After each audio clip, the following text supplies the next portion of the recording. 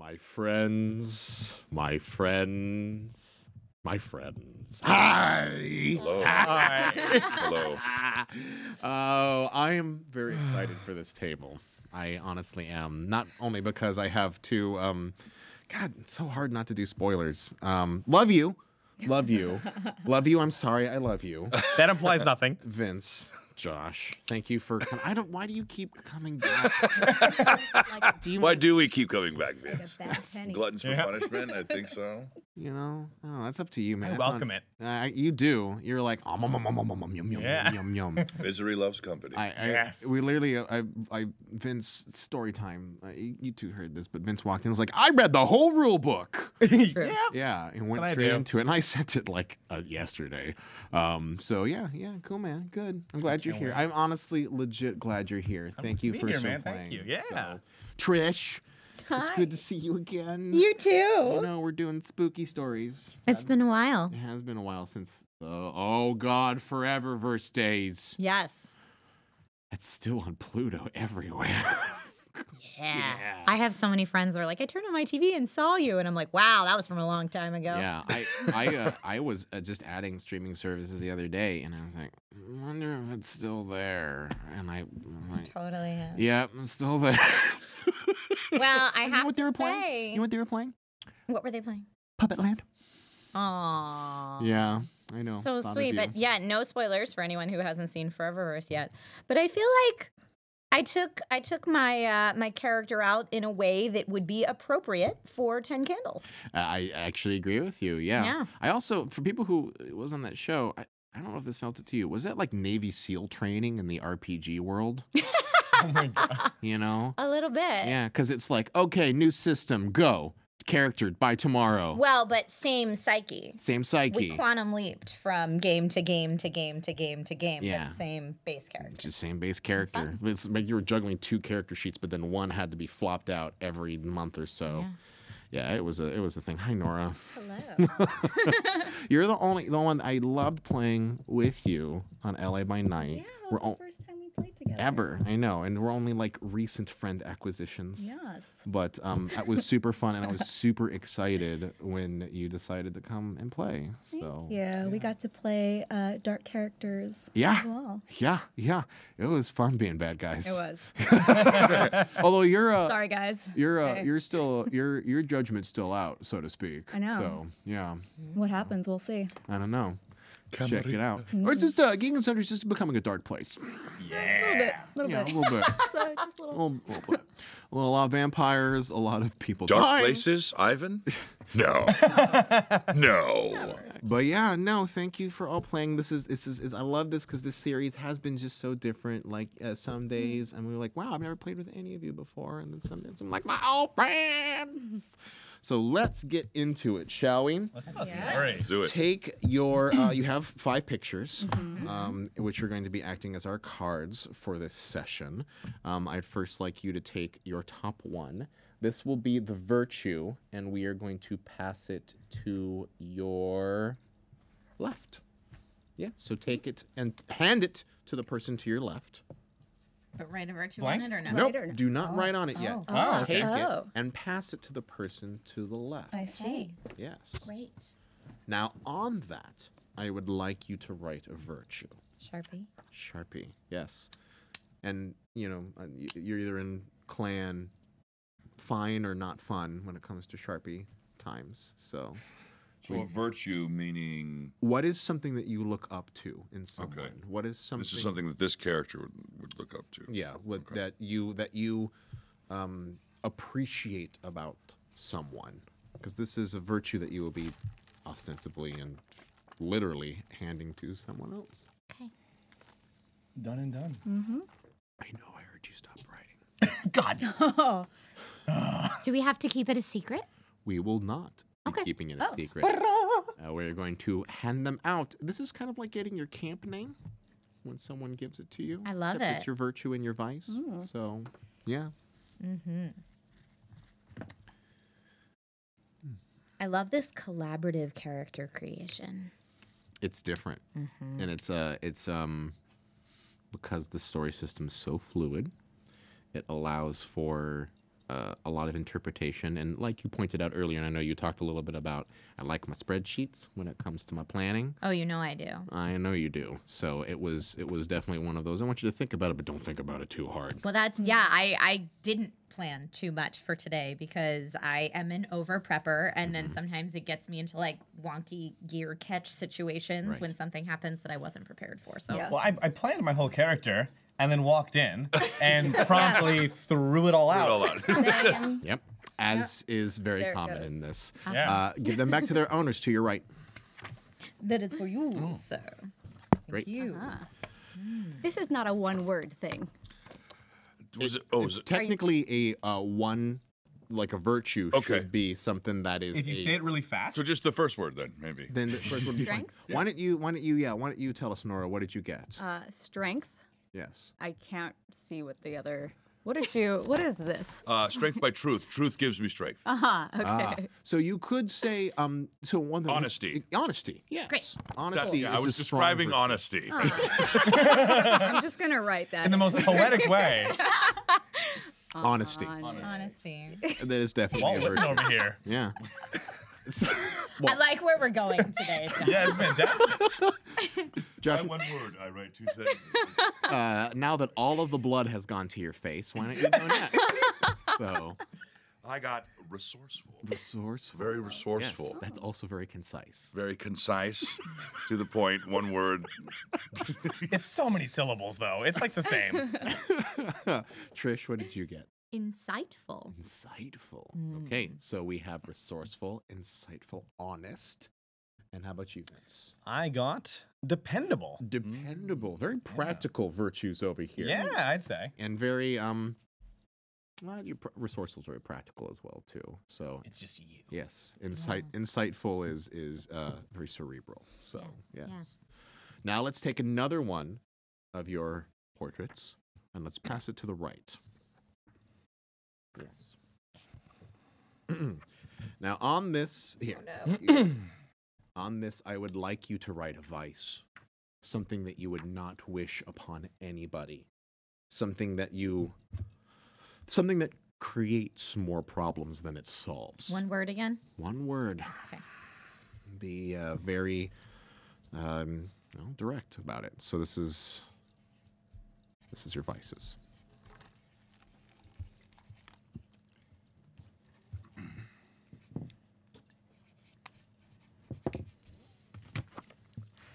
I wrote the Oxford Dictionary. Just I've received the Webster's. entire Encyclopedia Britannica on the back of mine. Merriam's Dictionary states that this time can be used in many ways. Bob. And let's pass it back. So go back to their owners to the left.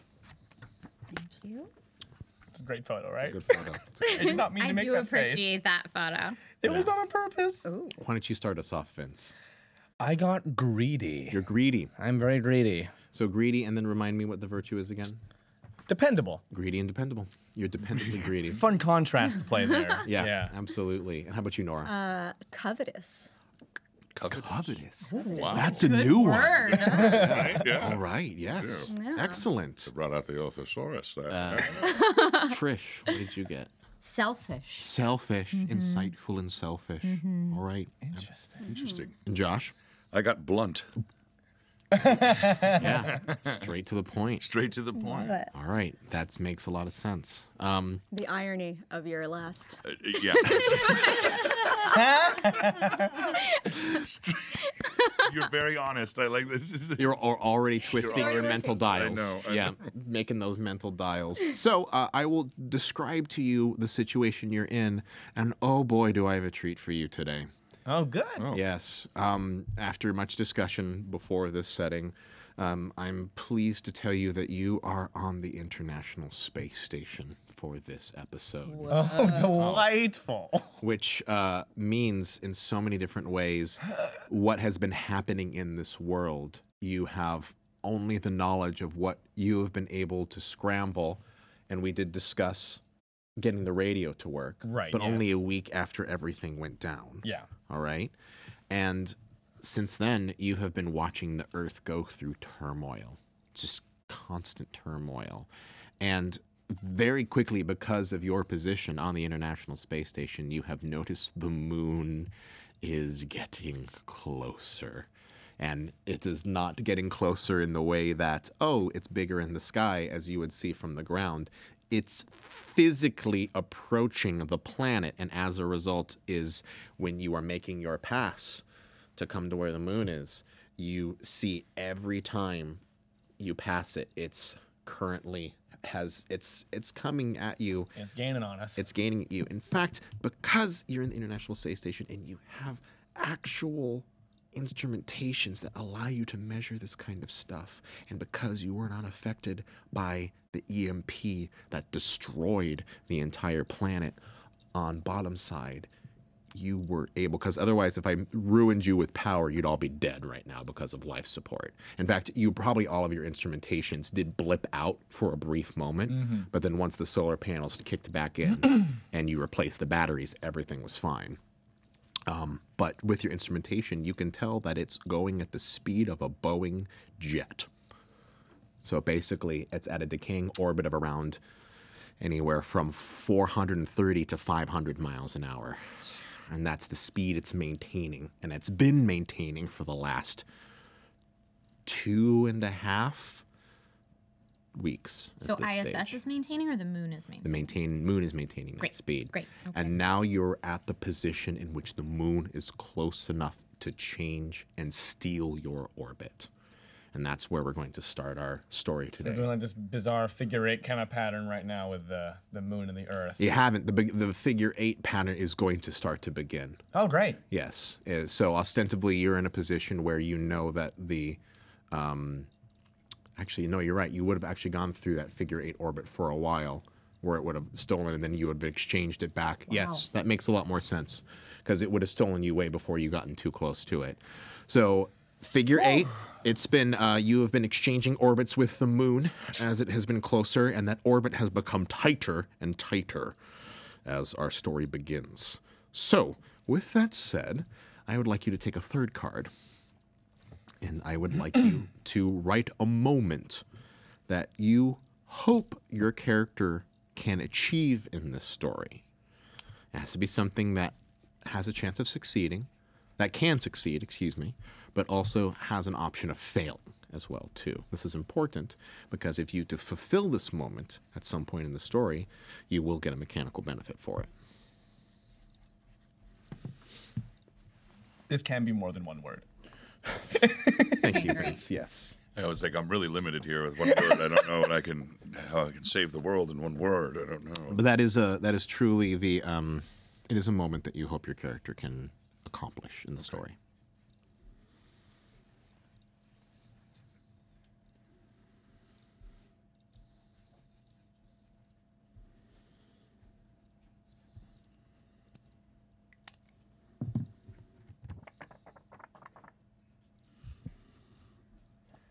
Shake it like a Polaroid picture. It's a new ASMR. I don't want to. I'm not trying to mode out. That's what I'm saying. So, I mean, how far can I go on this? Like, Is this something you can accomplish? yes. Is it something that can fail? Yes. Then write it down. Okay. You were hoping that basically you're intending this happens during the session, during the episode. And if it does, if it goes well, you gain a benefit. That's right. Thank you for the Oxford Dictionary version. Or the rule book version. I read the rules. You would think it would be the lawful neutral kid that would be like, I read all the rules, but not today. It's okay. Curious, Vince, your IRL alignment? Oh, oh, boy. I'd like to say it's neutral Chaotic good. good. Well, no. You see, a lot of people say they're chaotic good, but aren't actually when push comes to shove. Chaotic neutral. That's fair. No, I'm definitely more natural good, no, neutral good. Okay. I'm just, I like doing good things, but I don't feel that every rule or regulation is necessarily the best at all times. Got it. Yeah. How about you guys? No, I think you just need to share today. I would just rather look at you quizzically. Fair. Just rather side eye you instead of answer that question. I always I like like that. asking people that question. I just think it's fun. It is it's a fun question that only Vince gets to answer. Yes. So Well, I figured if Josh needed more time, it I would do. I'm be. still writing. Oh, it was a yeah. I gave it for more time. Yeah. Nice. see, my favorite bit is that I have enjoyed in this show, and I have been observing how lovely the silence is. And I love watching your natural host instinct kick in. You always Fill do the fill dead space. air. Fill the No space. dead air. No dead Yeah, air. you just want to make sure that it's all taken care of. And oh boy, am I loving the place that it's putting you in right now. So, yes. So you're ready for me to be super uncomfortable today, is what you're saying. I'm not ready to be comfortable. Like I've already been chastised for writing a sentence. I'm ready to go. This is We're into it. this is good. Use it. Speaking of being chastised, what's your moment? And who are you playing today, Josh? And please introduce us.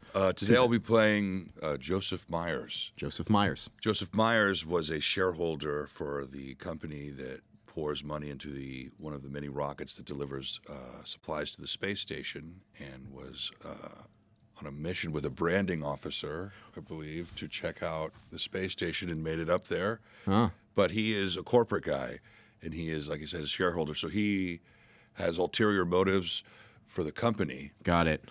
So he's a company man. He's a company man, Yeah. who made it up here alone, however. So something behind that. Got it. So you made it up. Did you come with the like you said the corporate? I came with a little corporate knowledge, a little bit of maybe. Well, you said you came with a corporate employee, or you came as a corporate employee. I came as a corporate employee. Okay, correct. Great. And then what moment do you hope to generate in this story today?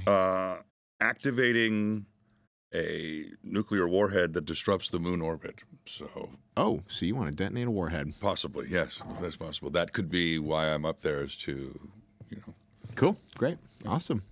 Trish, who will you be playing today? I am playing Stacy Martell. Stacy Martell. Yes. And Stacy is a very well-respected and highly accredited marketing director Okay. from the United States, who was sent to ISS by the International Space Station Program, by the Union of Nations that run ISS, Yeah.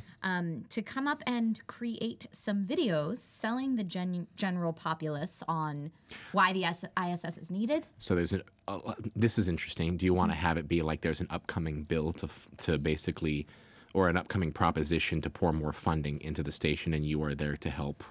Yes, and in some nations that's more of a thing than others right Yes, now due right. to political climate. Some Right. people feel that money could be better invested elsewhere. Right. So I, Stacy, can spin anything Okay. to make it look good. And I was Spin doctor in space. Yes, and so I was sent to the ISS to create a series of video packages Okay. that convince everyone why ISS is worthwhile and why they should invest their money here. And what is the moment you hope to create in this story?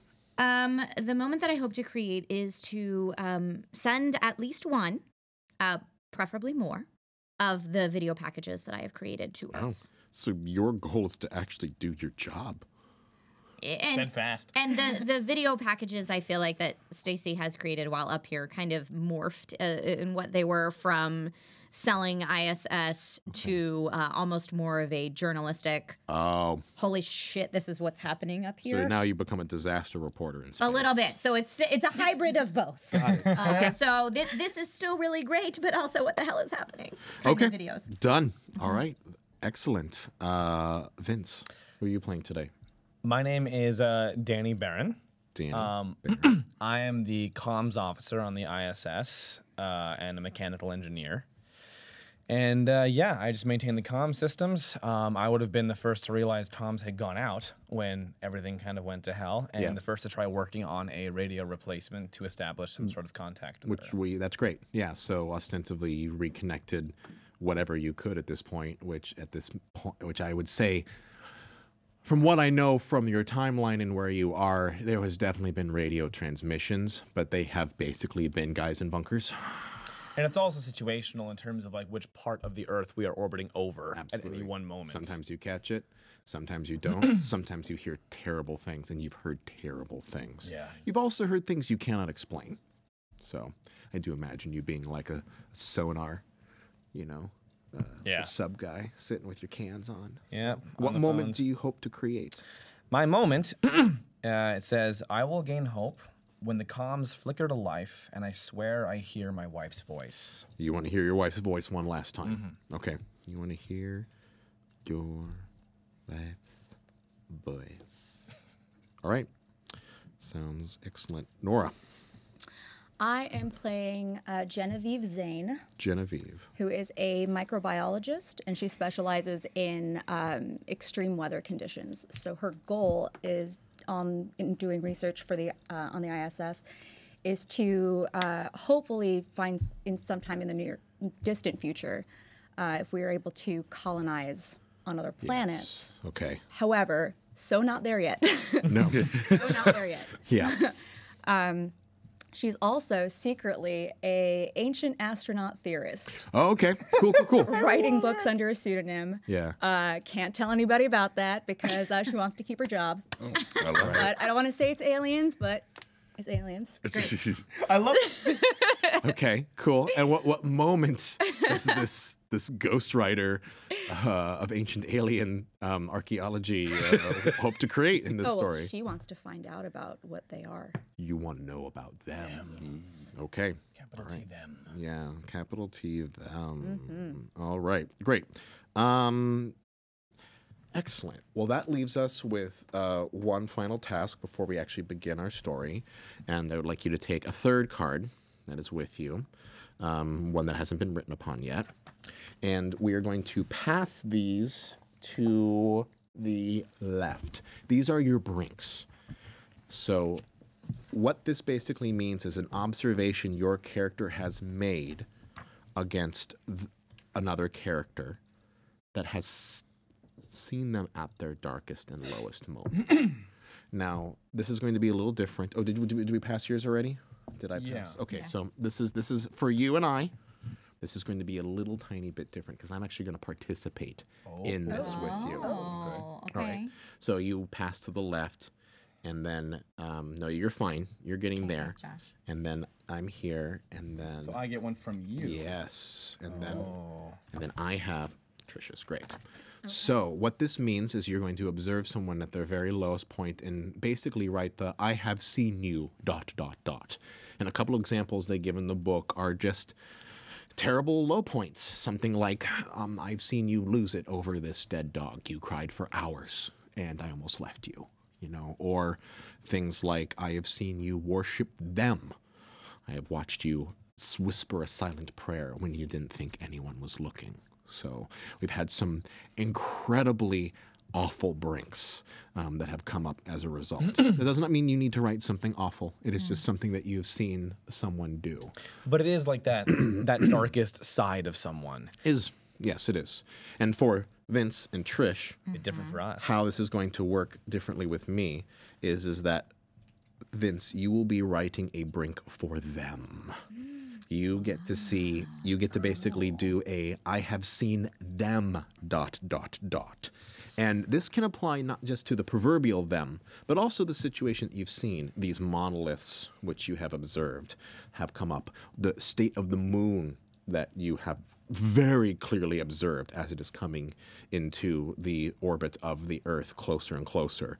And it could even be about the proverbial them, but this is your opportunity to kind of expand on our world. Yeah. And Trish, I will be writing a they have seen you, an observation that them has imposed upon you in this circumstance. Okay. So, there we go.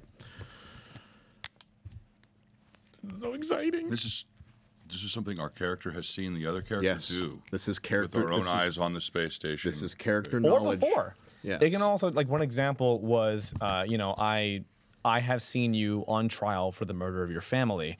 That's something that only you know about that person. And it could have taken place before the event or during or what have you, but it's just something you know about them that informs their character that no one else knows.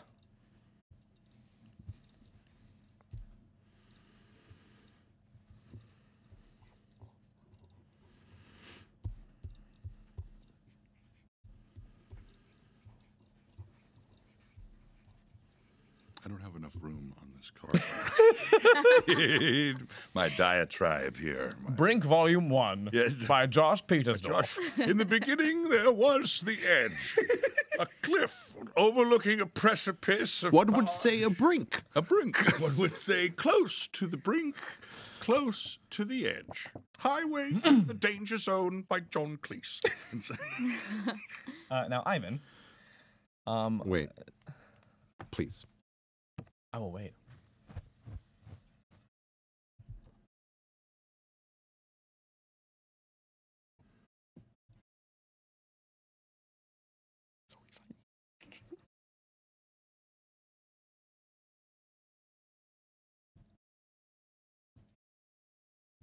And as well, the brinks are the one thing, not virtues and vices, but the brinks are intended to be kept secret. Yes. Got it. They are kept meant to be secret. This one's always tough for me. What are you gonna do to Trish? What if they seen me? Right? Right. I'm dying to know. I hope you find out. Yeah, this, right? Yes. Before we actually started the game, I came up with a plan for every single person I could possibly write a brink for and what they would all be. And I was so excited about this one. I was hoping that I would get this. You would write it all out before. I would. My phone has a note on it. It's like this long. Wow. Guys, I'm crazy. It was 100 pages. The book was legit. Yes. Yeah. Yeah. 100-page rule book. It was intimidating. Yeah. To be in 12 hours. It's also awesome how many different, because in the appendix in the back, there's all like the example modules of ways you can run the game. And the different ways you can adapt the rules to different settings that, do or don't include creatures or do and don't include this is such a flexible system. It's really awesome. He said, buying for time. Storytelling, you guys. Yeah, cooperative storytelling. They called me the long-winded writer. So, no. Ivan just wants to thoroughly terrorize Trish, and I admire that. I think that's what's happening. Good. Yeah. It takes deep thought to execute deep horror. So. Yes. Honestly, the only thing that I might enjoy more than writing a brink for them is them writing one for me. She's already. This is The fidgeting has begun. The mic. Yeah. I know. I'm about to be real uncomfortable today. All right. Okay. Now, Ivan, I just want to preface this a little course. bit. You are, this is open-ended. You're entitled to play it however you want. Oh. Because I'm not sure what's already been established. Thank you, Vince. So Read my writing. it's intentionally a little bit vague. I just, No, I appreciate you letting me know. Okay. So, yeah, I'm doing that. Okay. Oh, Yeah. shit got dark real quick. Yeah. Well played, sir. oh my, I want. I ironically know You know what? exactly what the that irony means. of the All right, photo good. That's what I is realized just- when I turned it over. I was like, I didn't even know that was there. We're one so. and one now. Okay. Yeah, got it. I have to write the brink down. Avert your eyes, Trish. Game secrets. Okay, now we have one more picture. Don't So look I'm at gonna- the That's the character concept. That's simply your name, your occupation, if you let me wish write it. that down now. It's about as much of a character sheet as 10 candles will allow you to have. So, it's really for you. I rolled a 40 on strength, so. You so mega stalled. Oh my god.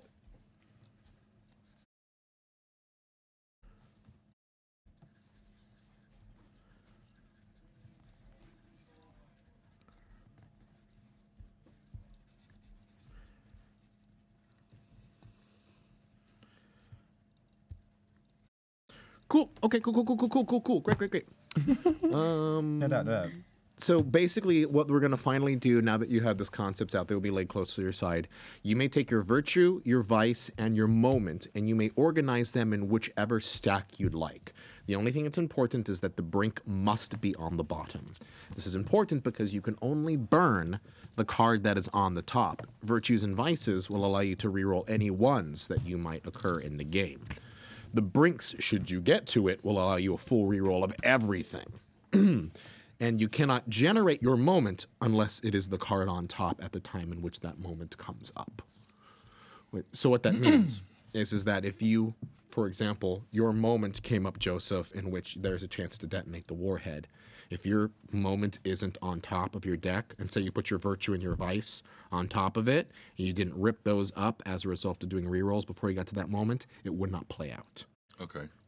But versus if you put your moment on top and your moment does not come up, you cannot get to your virtues and your vices until the moment has been completed. Got it. So this is why you have to stack the deck. And virtues and vices give us rerolls on ones, essentially. Okay. And Single use. character sheet is not a burnable card. Okay. And you said Brink was on the very bottom. Must be on the bottom. Because it's all you have left. It is all you have left. Okay. It's exactly as it is. So, and for anyone who's keeping track, because the good news is that on the International Space Station, you are working off of an atomic clock and not something that's tied to Earth's magnetic field. You're looking at day 19. Day 19. Day 19. Yes.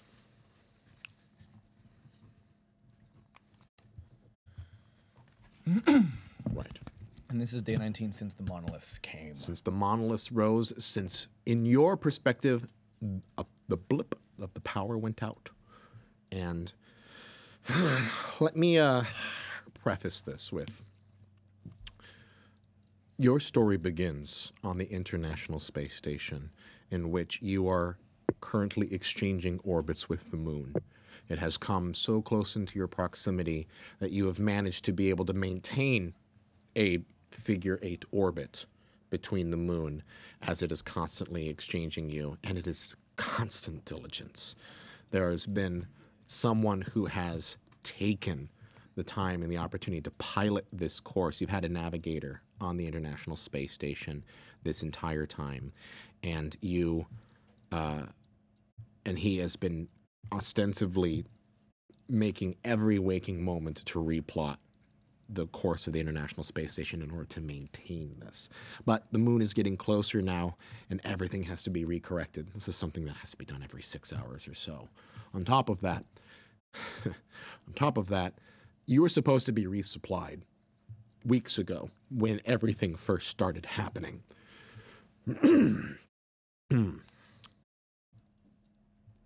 And so far, you're 3 weeks behind on your food supplies. You've managed to ration as best as you can. You've been paying particular attention to your water at this stage, but you are dangerously low on supplies. Thankfully, due to the solar panels, you've been able to maintain power, but because the moon is taking up so much more of the sky than it was when it was in the ISS's original orbit, there have been long spans of night, and you are in one of those spans of night. You are running life support, and that's it. At this point, just the air is keeping you alive at this stage because the sun has not come back and you have been ostensibly jettisoned to the dark side of the moon. So now you're on the return course to come back to Earth, but it is still dark and the batteries are not charging due to sunlight. What do you do?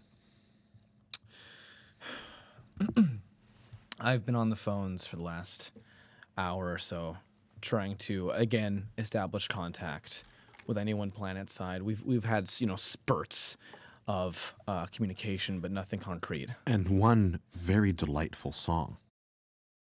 A song? Yesterday, a rogue broadcast on a ham radio signal came up, and it was just someone, and you didn't catch their name because you didn't catch the beginning of the broadcast, but it was someone singing. Someone on Earth was singing a song. And you kind of recognized it. This is ISS to Earth, ISS to Houston to Moscow, to anyone who's picking it up. Is anyone down there? Anyone? It's been 19 days now, and could really do with hearing a voice right now. Not uncommonly, no response. Okay, we need to take, I don't know, we need some kind of proactive action because the scrubbers are almost crapped out. Food's low, water's low, life support is on its last legs, and we're not gonna last up here for much longer. No one's coming. Have you been able to get through it all? No, I'm hearing just music and warnings and the occasional distress signal, but no one can hear me. It's a fucking ham radio. I mean, we're in space, so no, we gotta either find some way, I don't know, off this station or a way to extend the supplies we have so we can last until whatever's going on down there is done.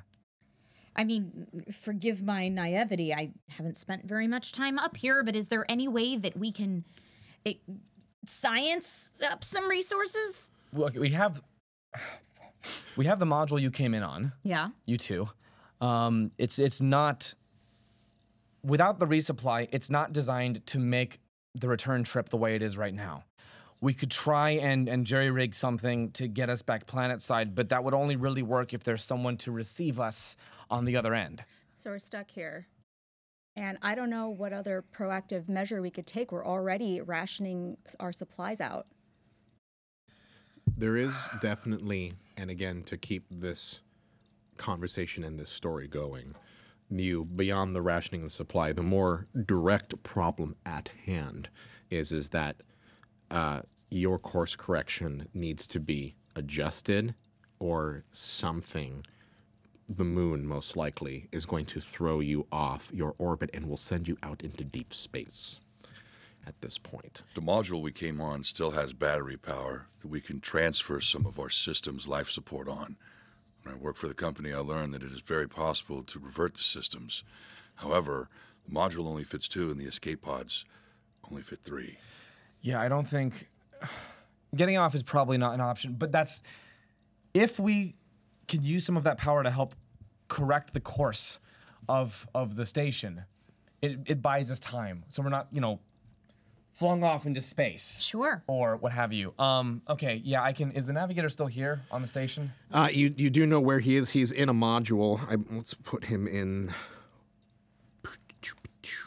Let's put him in the Zvezda Russian service module, because that sounds appropriate. That's usually where he tends to spend his time. He's been sitting there literally with a notepad and has just been crunching numbers for the last 2.5 weeks, making sure that every little adjustment is made in order to prevent the slingshot effect, so to And what's speak. his name? Let's have his name. If he's going to be in the Russian space module, we can make him Russian. Dmitri. We'll have him be Dmitri. Yeah. All right, Dmitri said he'd be in Zvezda right now, working on the calculations. If we can just let's get over there, get in touch with him, and see what he needs to make this work. And if we need to draw power off, I would rather not do that, but if we need to draw power off of the your module, then we'll do that, fine. But we got to keep the station in orbit. So you begin making, well, I'm sorry, that's what you two would like to do. Is there anything else at this point that anyone else is interested in, or are we all just converging on Zvezda at the moment? I know that I reported on a piece, I think a few years back, about growing plant life here on ISS. Is there a way for us to potentially expand that effort and grow vegetables, grow some type of sustenance here? We're not there yet. I mean, I'm working with single-celled organisms, just trying to keep them alive in harsh conditions. That's far, far from being able to plant anything. I mean, we really need. If we don't get these supplies, I don't know what. There is a tissue lab for genetic culturing, but it's mostly just harvesting sproutlings and seeds to see them grow. There's not enough. Everything here is like experiment sized. It's not. We can't farm the ISS, at least not for this many people. Got it. Unless you wanted to convert it into something, but there are definitely enough seeds. But that is completely your prerogative. This is a intense survival situation, and it's nice that you guys are thinking about the long term. But you are having this conversation as you get close to Zvezda, and the ISS is obviously a very small contain, so you're walking single file as you're making transitions from each one, doing your movements in 0G as you're getting through. And As you get close to Zvezda, you actually are looking into the open area, and you can see Dimitri's clipboard is kind of swaying in the midst of the 0G, and a long string that had his pen attached to it has been tied and wrapped around one of the chairbacks, and is just kind of blissfully floating in the middle of this open service module. Well, that's not a good sign. Dimitri? You don't hear a response. Where the fuck did he go? Okay, I want to go inside the module and look around. Well, as you go into the module, kind of look around, you see that nothing's really out of place. It's besides this floating clipboard that's kind of wavily moving around. Everything seems to be where it should be. I need my cheat sheet. Stacy, as you kind of get closer, you grab the clipboard and you pull it forward and look it up, and you can see in Russian, big red letters have been written. Do you know Russian? Very, very small amounts from what I've needed as far as my interfacing right before I came to the ISS. Okay. You can definitely see and read enough for it to say, I'm sorry. Guys, What? What's wrong? What? this isn't good.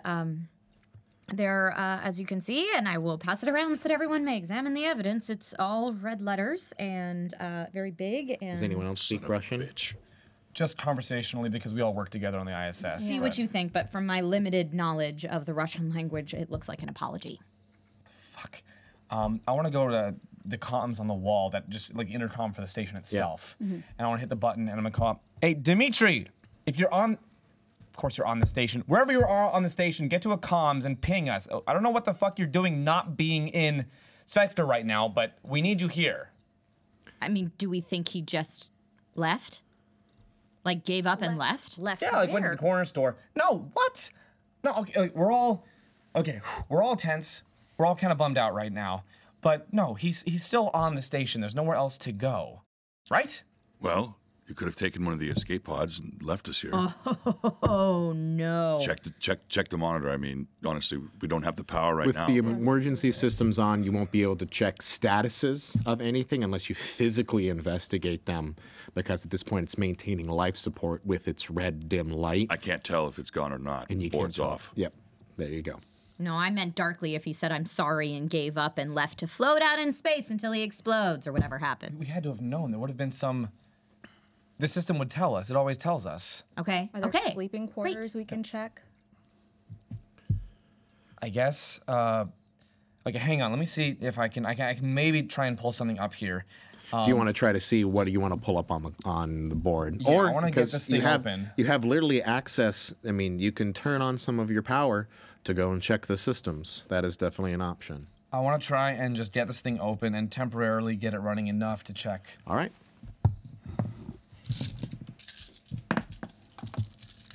It's a lot of dice. 10 lot of die. dice. Right? The 10 die. Yeah.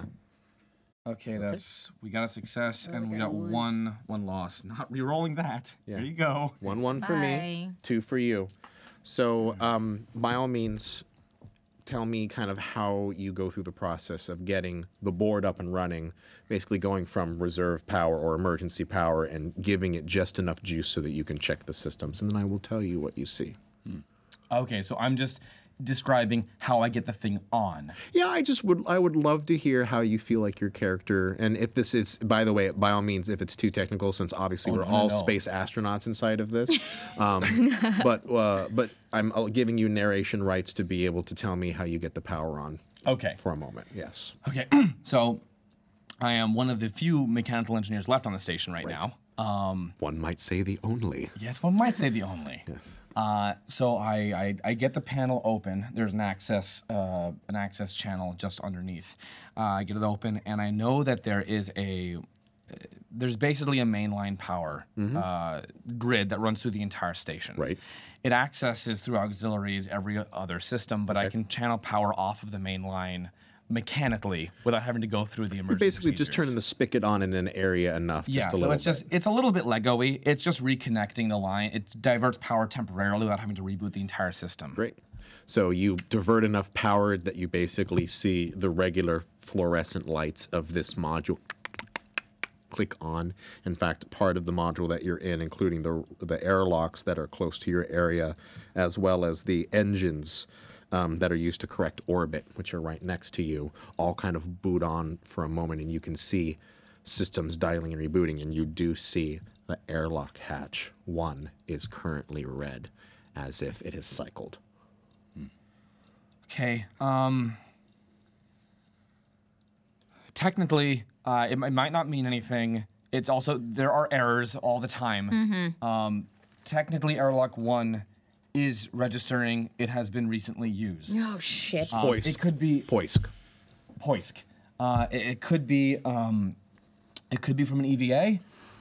It could be from a lot of things. Great. I don't want to jump to conclusions right now. Okay. But Dimitri's not here, so he's not responding to comms. At the very least, we need to try and still get this course correction done while we have time. We can look for him later. Yeah. But we don't have a lot else we can do right now. You do see that the notes that Dimitri has left are still on the clipboard that he's left into it.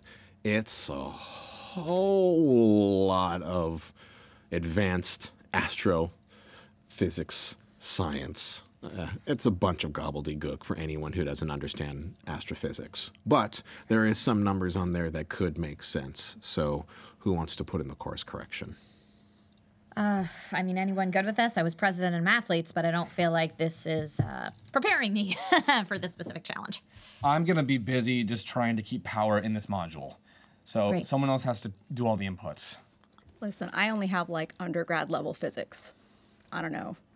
Well, I've seen the schematics for it. I could try. Okay. Yeah, just put in what's on the clipboard. It shouldn't hopefully be too complex. Okay. I'm going to try and reroute power while you do that. I'm going to take a big, deep breath and kind of turn to the side and swallow my spit without anyone watching. As I kind of Great. And you go up to the dimmed interface panel, and you see the UI laid out before you. Oof. 3 ones. Three but ones. 4 sixes. But 4 6s. I will take those. I get 1 dice to see if I can steal narrative control. Nope, I can't. So, Okay. but please, why don't you take narration rights in this conflict? So I take the clipboard and I start running my finger down the numbers, and I very deliberately make sure I don't make any mistakes, because any wrong number can send us spiraling off towards the moon, can use too much fuel, too much boost, and if we go too far to the left, it's over. So I run the entire numbers, and luckily there's a safeguard check on the system when nothing will be finally inputted until I hit the button. So I double check everything. Everything looks to be normal to my knowledge, but I am not a navigational expert, but it looks correct, and I push the button to enter the coordinates. So as you push in the button, you hear the of the outside engines. They boost up, and you can feel the vibrations of the module that you're in just rattle ever so minor. It's good, but vibration in jet fuel is jet fuel. And you can feel as kind of the space station starts to make this slow pivot as it's making its course adjustment appropriately. That's a $700 million turn, guys. How much time does that save us? Well, Or how much time does it give us? according to this, we're just back on regular track to continue the orbit around the moon. This just keeps us from careening into it because he keeps coming closer. Okay. Do we know where we are to finish the orbit around the moon and get back to the orbit around the Earth part where we'll Well, have sun? it looks like at least 3 hours until we get out of this darkness. Okay. At least. What Dimitri was working on last was stabilizing the orbit so we maintain that new path. Granted, the moon is apparently moving, but this should correct us enough that we maintain our sort of cyclical trajectory long enough to figure out how we can get off the station or we can get help. When 3 hours comes up, we'll be facing the Earth, and if we have a shot to get back, it'll be then. I mean, I'm sorry to get dark here, but do we even really want to get back? We've all been seeing where the moon's going. I feel like maybe the safest answer is should somehow try to get people here. Until what? We have no supplies. How do we live on this thing? I don't know. That's why I feel like that's what we need to figure out. I mean, if the moon's gonna slam into the Earth, that's not a viable option. Standard operating procedure for these types of events is to just follow straight protocol, go with the navigational systems, and continue the mission until we figure out an alternative. The way these things usually work, one of the other, Leslie was telling me about this, but the orbit is anomalous, obviously. The moon moving toward Earth is bizarre and crazy, but these things, because of the massive size of these bodies, tend to self-correct. It's much less likely the moon will actually collide with the Earth than it will simply find some new oblong path as it eventually reaches equilibrium. Our best chance of survival is getting back to Earth, and there's a perfectly good chance everyone on Earth will survive, pending whatever else might be going on down there. I've been hearing some weird shit on the comms, but if we stay here, we're going to die. It's a guarantee. We have to try and get off the station. Now, you mentioned Leslie. So what role does Leslie serve on the station? Leslie is the captain of the ISS for the American team. Got it. The captain of the American team. Okay. All right. Great. So, and, you know, that is something that Leslie has absolutely told you. I mean, it is Leslie's job to make sure that no one makes any rash discussions at this point. But even Leslie has mentioned that at that point, the oblong orbit of the moon at this stage will definitely wreak havoc upon Earth for sure. You know, going crazy with tidal floods and maybe even causing some unnecessary earthquakes that have been dormant for so long because the Earth's magnetic field is off. But that is their professional opinion that everything should settle in at some point. So it's better than staying here. Well, there were 4 billion people in Earth and there were 40 in space. So I think our chances down there are a little bit better. Yeah. Okay. Next order of business, I suppose, would then be to see what we can do about this module you came in on, to see if it's even viable to try and take that off the station. All right. So let's say, for the purposes of this, that that module that brought you in has been originally offloaded and garnished for supplies, but there is definitely a chance, because of trying not to use all of the power, there is a chance that there could be more stuff inside of it because you've ostensibly kept it on lockdown this entire time. So if you want to go investigate to see if there's might be some extra supplies inside of there, that would be great. I just want to know who is going to cycle the airlock to go inside.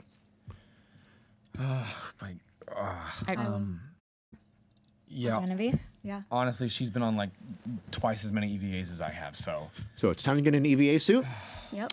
And it's time to go into the module. Right. Are you going out through Piosk, or are you going out through a different? Because the Piosk airlock and Prius, that is one of the areas where you can do docks. It's Rasvit and Pyrrhus, who are the areas where supplies come in at. So there's basically 2 different areas that you could have supplies come into that you could EVA out of to go to the module. So, in fact, let's make it this. The reason you have to EVA out is because at some point there was an emergency system and it just disconnected, and it's been managed to staying with you, but it's just kind of it's maintaining orbit with you, but it's away. So you got to pull the module in. I like that better. Okay. Yeah. Cool. No pressure. No pressure. But you can't drag it in. You have to just go into it. Okay. You know, so you can carry what you can carry. Okay, so I'm putting on the suit. Yeah. And then having to go out there. Yeah. And then Spacewalk. carry things back. Yeah. Okay. Yeah. All right. Yeah, let's do that. Does it matter which one we go through anymore? It doesn't matter. Okay. No, an airlock's an airlock for the purposes of our story. Okay. I'm sure the people who are ISS nerds will yell at me. Success, and then 1-1 for me. yeah. Oh, yeah. There we go. So, That was Do I have enough juice in my camera battery to film this? you tell me. I don't know, honestly, but I'm gonna hit it a couple times because that's how you get things to turn on. And I wasn't supposed to be the cameraman, but that's fine. And turn on my camera and just kind of watch as best I can what's I'm going going to say, on right now. if you notice, she's highly trained in the spacewalk apparatus with the EVA suit that was provided by our stockholders, and it's made at Michigan-related factories. It looks really good, and these are the kind of exciting things you can do aboard the ISS. Now, before I go out, Yeah. do I know how much time I have To go in and out? to go in and out? So you definitely, with the air supply that you have on this multi-layered EVA suit, you see, this is where I have to get reality checked a little bit. So I'm going to be very general and say that you are in the you're more in the half an hour category than you are in like the minutes category. Okay. Yeah, because no proper EVA can be done in minutes. I've heard that there are spacewalks that can take up to a full hour. So we're going to work off of those assumptions since we're all just playing astronaut for the day. Okay? Okay. I'm- I'm testing my communication system. I'm gonna have comms open. I hear you. You're coming through fine. Just take your time. Okay. And Are you going out the same Let us know airlock what you that was find. the one thing I think it is important? Are you going out the same airlock that was mentioned that had the red alert on it, or are you going out the other one? I would say the other one. Good idea. Red alerts are very. So you cycle out, and please narrate to me how you accomplish this spacewalk to get to the module effectively. So there's really I'm just walking along the outside of the module itself. Yes. So I'm not out just Using a little. You tell me, because this is part of your story as well too. So whatever I've given, feel free to elaborate, expand upon, or, well, not disregard. So you're taking over story. No. Okay. The I'm impetus. just going to try to run over as fast as I can. Yeah. Just using your personal momentum. Yes. As you're walking with the magnetic boots. Yes. Okay. While keeping communications. I don't know. I've never done this before. You have to walk me through this.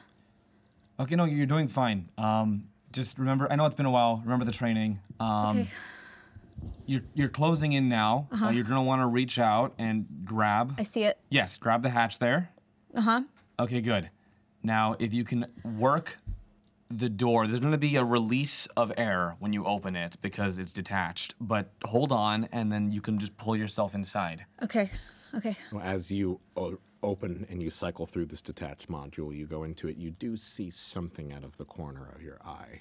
It seems to be something, a shape, a shadow that's kind of, it is pitch black, but you do have the starlight and the little bits of the moonlight that is giving you a little bit of illumination in the void of space that you are in. But something is reflecting light. What the fuck is that? Everything okay? I think so. Now, I don't know. It just must be something I saw. I don't know. It's nothing. It's nothing. It's fine. Jen, you sure? It's just something caught my eye. I'm not sure what it is. Turn the camera over here. Magnetic boots brought to you by Myers Industry are the finest in the industry, and they can always be counted on, even in outer space. See, I told you. So you, Okay, let's keep it going. So you get inside of the hatch and you do see that while you had an opportunity to unload some supplies when the module first was docked into it and brought into the station, that it detached during the whole incident, we'll say. And since then, you've not been bothering to want to do this up to this point. So you do go in there and you do see that there's about, I'd still less than a quarter of the original supplies that are still in there, but you get to carry what you carry. So what do you focus on? Food and water. Great. You grab as much food and water as you could physically hold onto, and you walk back into the module. You cycle through, and you pull yourself up into the EVA suit, and you're back now inside of the airlock module. Wow, what a heroic moment. Genevieve, tell us what that was like. What? I'm sorry. I don't like being on camera. It was things are. There was supplies in there. Yeah, guys, bigger problems right now. I know. Yeah, really, we don't have time for You this. are the hero, and again, we have another adventure here on the International Space Station. Cast and crew is always on top of board and make sure they get the job done, folks. I can't fucking believe this. Why are we letting civs on here again? I don't. Okay. Really good. Okay. What do you got? I just brought back some food and water. I don't know what technical equipment we might need or they might have. So I don't know if we need to go back out there, but for now, at least we have food and water. Now, I really should have asked while you were out there. Okay. When you were in the module, if you were paying attention, there would have been a panel to your right. Even in low power states, it will give you a readout of the current status of the ship insofar as the onboard batteries go. Do you know if it read green? It would be just letters in green. Were you able to see that? Why don't you roll to see if you're observant enough? This is a conflict that could be both and bad. So I'm all for it. Conflict. Got to do the conflict shake. All right. 2 Well, for me. I 1 for you. will use this opportunity to also take narrative rights, or try to roll for narrative rights. And I actually have a lot of dice in this circumstance because you're at 4 right now, so I get 6. Let's see if I get more than 2 6s, which I do not. I get 1 6. So it is still up to you, Genevieve. Tell the story. I saw that there was a green light, but something's odd. There was only half of the supplies that were in there. I mean, we might have inventoried wrong when you guys first docked. I don't know. The manifest is usually correct, but I'm yes, sure it is. absolutely, there could have been a few. I mean, is it possible that our missing navigator may have absconded with some supplies? I did see something. I mean, Yeah, what it's was silly. I don't know. that? I don't know. I just saw like a thing, and it just caught my eye for just like a second. But come on. Okay, this has been a rough couple of weeks. Space debris. Yeah, it's getting to our head a little bit. This is not abnormal. We've trained for this. It's okay. Sure. The module has power. That's what matters. Yes. Which means we could use it to try and get off the station, but we would need an incoming return trajectory, typically supplied planet side, and we'd obviously need to be able to get in there and start it. That usually requires it being attached to the ISS. There are ways to make that work, but not with what we currently have with us. Okay, so what are the next steps? It's hanging on. So to be something to kind of keep into it, because I do see more stuff, there's an opportunity here to maybe reattach the module. You do have a remote manipulation arm that's on the station, and it's usually used for very minute techniques, but for the purposes of our story, we could use it in order to basically either attach or reattach the module, or at least get it to a situation where it's easier to get to and from it to resupply. That being said, the remote arm uses power. We do have the remote arm that assists with EVAs and docking. We could use that to reattach the module or just try and guide it back and then attach it manually. But it's power hungry, and that means it would need to temporarily divert power from the only other system we have running right now, which is life support. And more importantly, do you want to sit and enjoy this food that you just found as well, too? So, or water, whatever it is. How long do you think we'd have to be without life support? I mean, is it sustainable? I mean, it wouldn't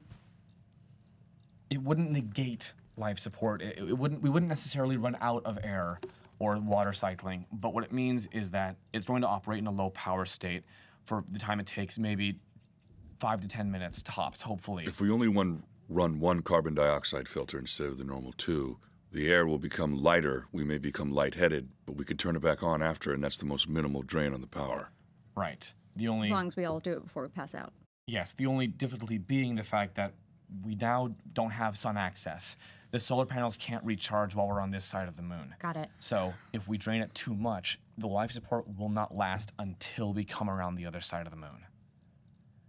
It's mathy. But this might be It our could only, work. This might be our only shot to bring that back, though. And it almost definitely is our only shot, I think. So at this point, then, if the plan is to use the remote manipulation arm in order to get closer into it, this circumstance I guess who would like to remote pilot the arm? Well, I'd like to take a second, actually. We did find food and Yeah. water. I'd like to enjoy some of this for a moment. And then before we actually try and reattach the module, I'd like to take a tally of who is still on this ship. Oh, yes. Something happened to Dimitri, whatever that was, and we haven't heard from anyone else Leslie's been sleeping. today. So I'd like to make sure everyone else is still okay and they're on board with this plan. Okay, do you want me to go around and take inventory? I mean, I could just kind of pose as if I'm getting statements from everyone Yeah, if you about their could. life so we don't freak anyone out. Yeah, if you can check crew quarters and the galley, just to make sure everyone is there and accounted for and also knows that we're going to be trying to get the module running. Okay, got it. So I'm going to start going around through the ship as I've known it in the approximately 4 to 5 weeks that I've been here. Right. And just let everyone know that for our comprehensive reports that we are taking back to Earth, I would like a statement from them as to what their daily life on the International Space Station is like. Great.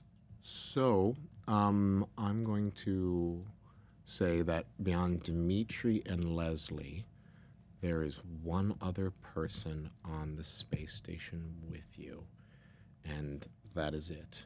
And everyone else has succumbed or fallen in one form or another in various different ways.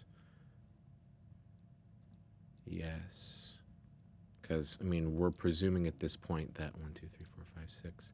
We're making a lot of assumptions here at this point. But yes, I'm going to say there's only one other person alive who's left on the station right now, presumably alive. And who is that? The person left on the space station is, Besides Dimitri and Leslie. besides Dimitri and Leslie, is Annabelle. Annabelle. Yeah. And what does Annabelle do on the station? Annabelle is pretty far down Creepy doll. on the comms team. So she's on the comms team, but she's So she's one of the more engineers. entry level as far as entry level gets to ISS. So she's one of the best at what she does, but she's not high up the food chain. So, I'm going to say that you have not spoken to Annabelle in a while, and it's because her outlook on this situation has taken her down a downward spiral so intense and so incredibly debilitating that you've actually had to sedate her a few times. Jesus. Because it has been so tough. Violent outbursts, yelling, screaming, and she was not at all claustrophobic in any of the tests leading up into this. She was a very reasonable, grounded engineer. But as soon as the prospect of not coming back to Earth was potentially a reality for her, it was like a switch just clicked on, and suddenly she wasn't Annabelle anymore. Some wild, feral thing that just wanted to get out of its cage. So with that said, are you going to go check on her? Yeah. Yeah, and so as far as everybody else that's disappeared from the space station in one way or another, as you said, am I potentially going around room to room and kind of finding bodies? Or are they just not there? Do you want to put it down to a conflict roll to see what we find? It's so dark. Well, I mean, how else are people just disappearing from the space station? No, I agree. And I'm actually just trying to I decide. need an adult. I'm just trying to decide how much I want to take control of this and how much I want to leave to this to a conflict roll. Yes, I know what's going to happen, with or without the success. Okay, we didn't 1-6. lose any dice, and we have 1 success.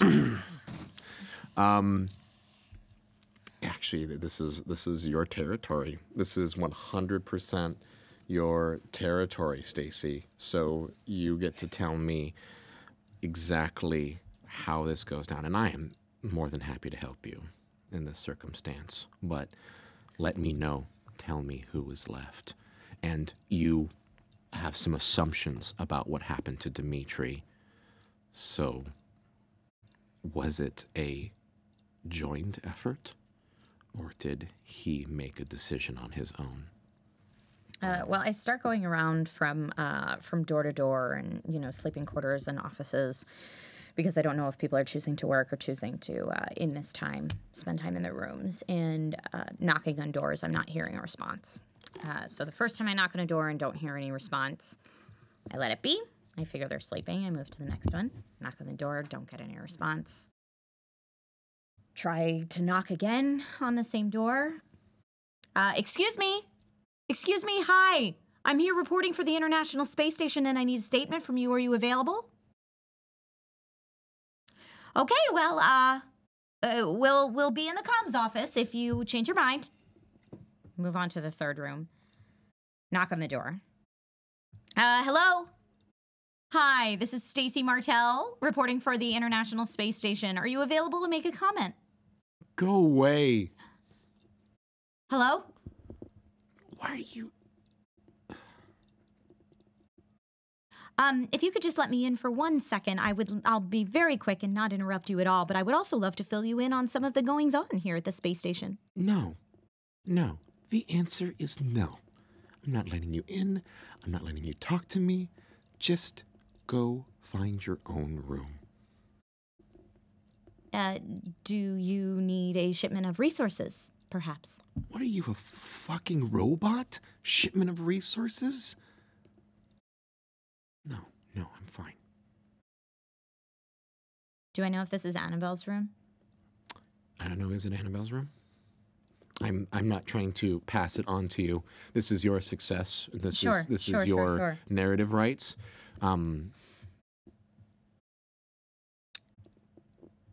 Is that you, Annabelle? I wasn't sure if this was your room. I'm going around room to room, but honestly, I'm here to help. And you may have noticed that it's been very dark here lately. Yeah, no, it's been dark. The world is dark. Everything is dark. And yes, I'm fine. I just don't want you to come in right now. Okay, then I won't come in. Thank you. At all. If there were a way to find some light, but it would require your help, would you be interested? The pause is enough to maybe be a shrug. Maybe. Okay. We're working on something really promising right now. Okay. And if we need your help, would it be all right if we come back? We can talk through the door if you're more comfortable that way.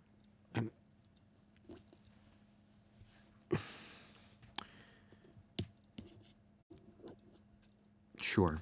Just, I don't know. Just whatever you want to do. Go for it. Okay. Keep up hope. We've got this. Stacy, whoever you've got, bring them back to the airlock right now. We have something going on out here. We need you here. Okay.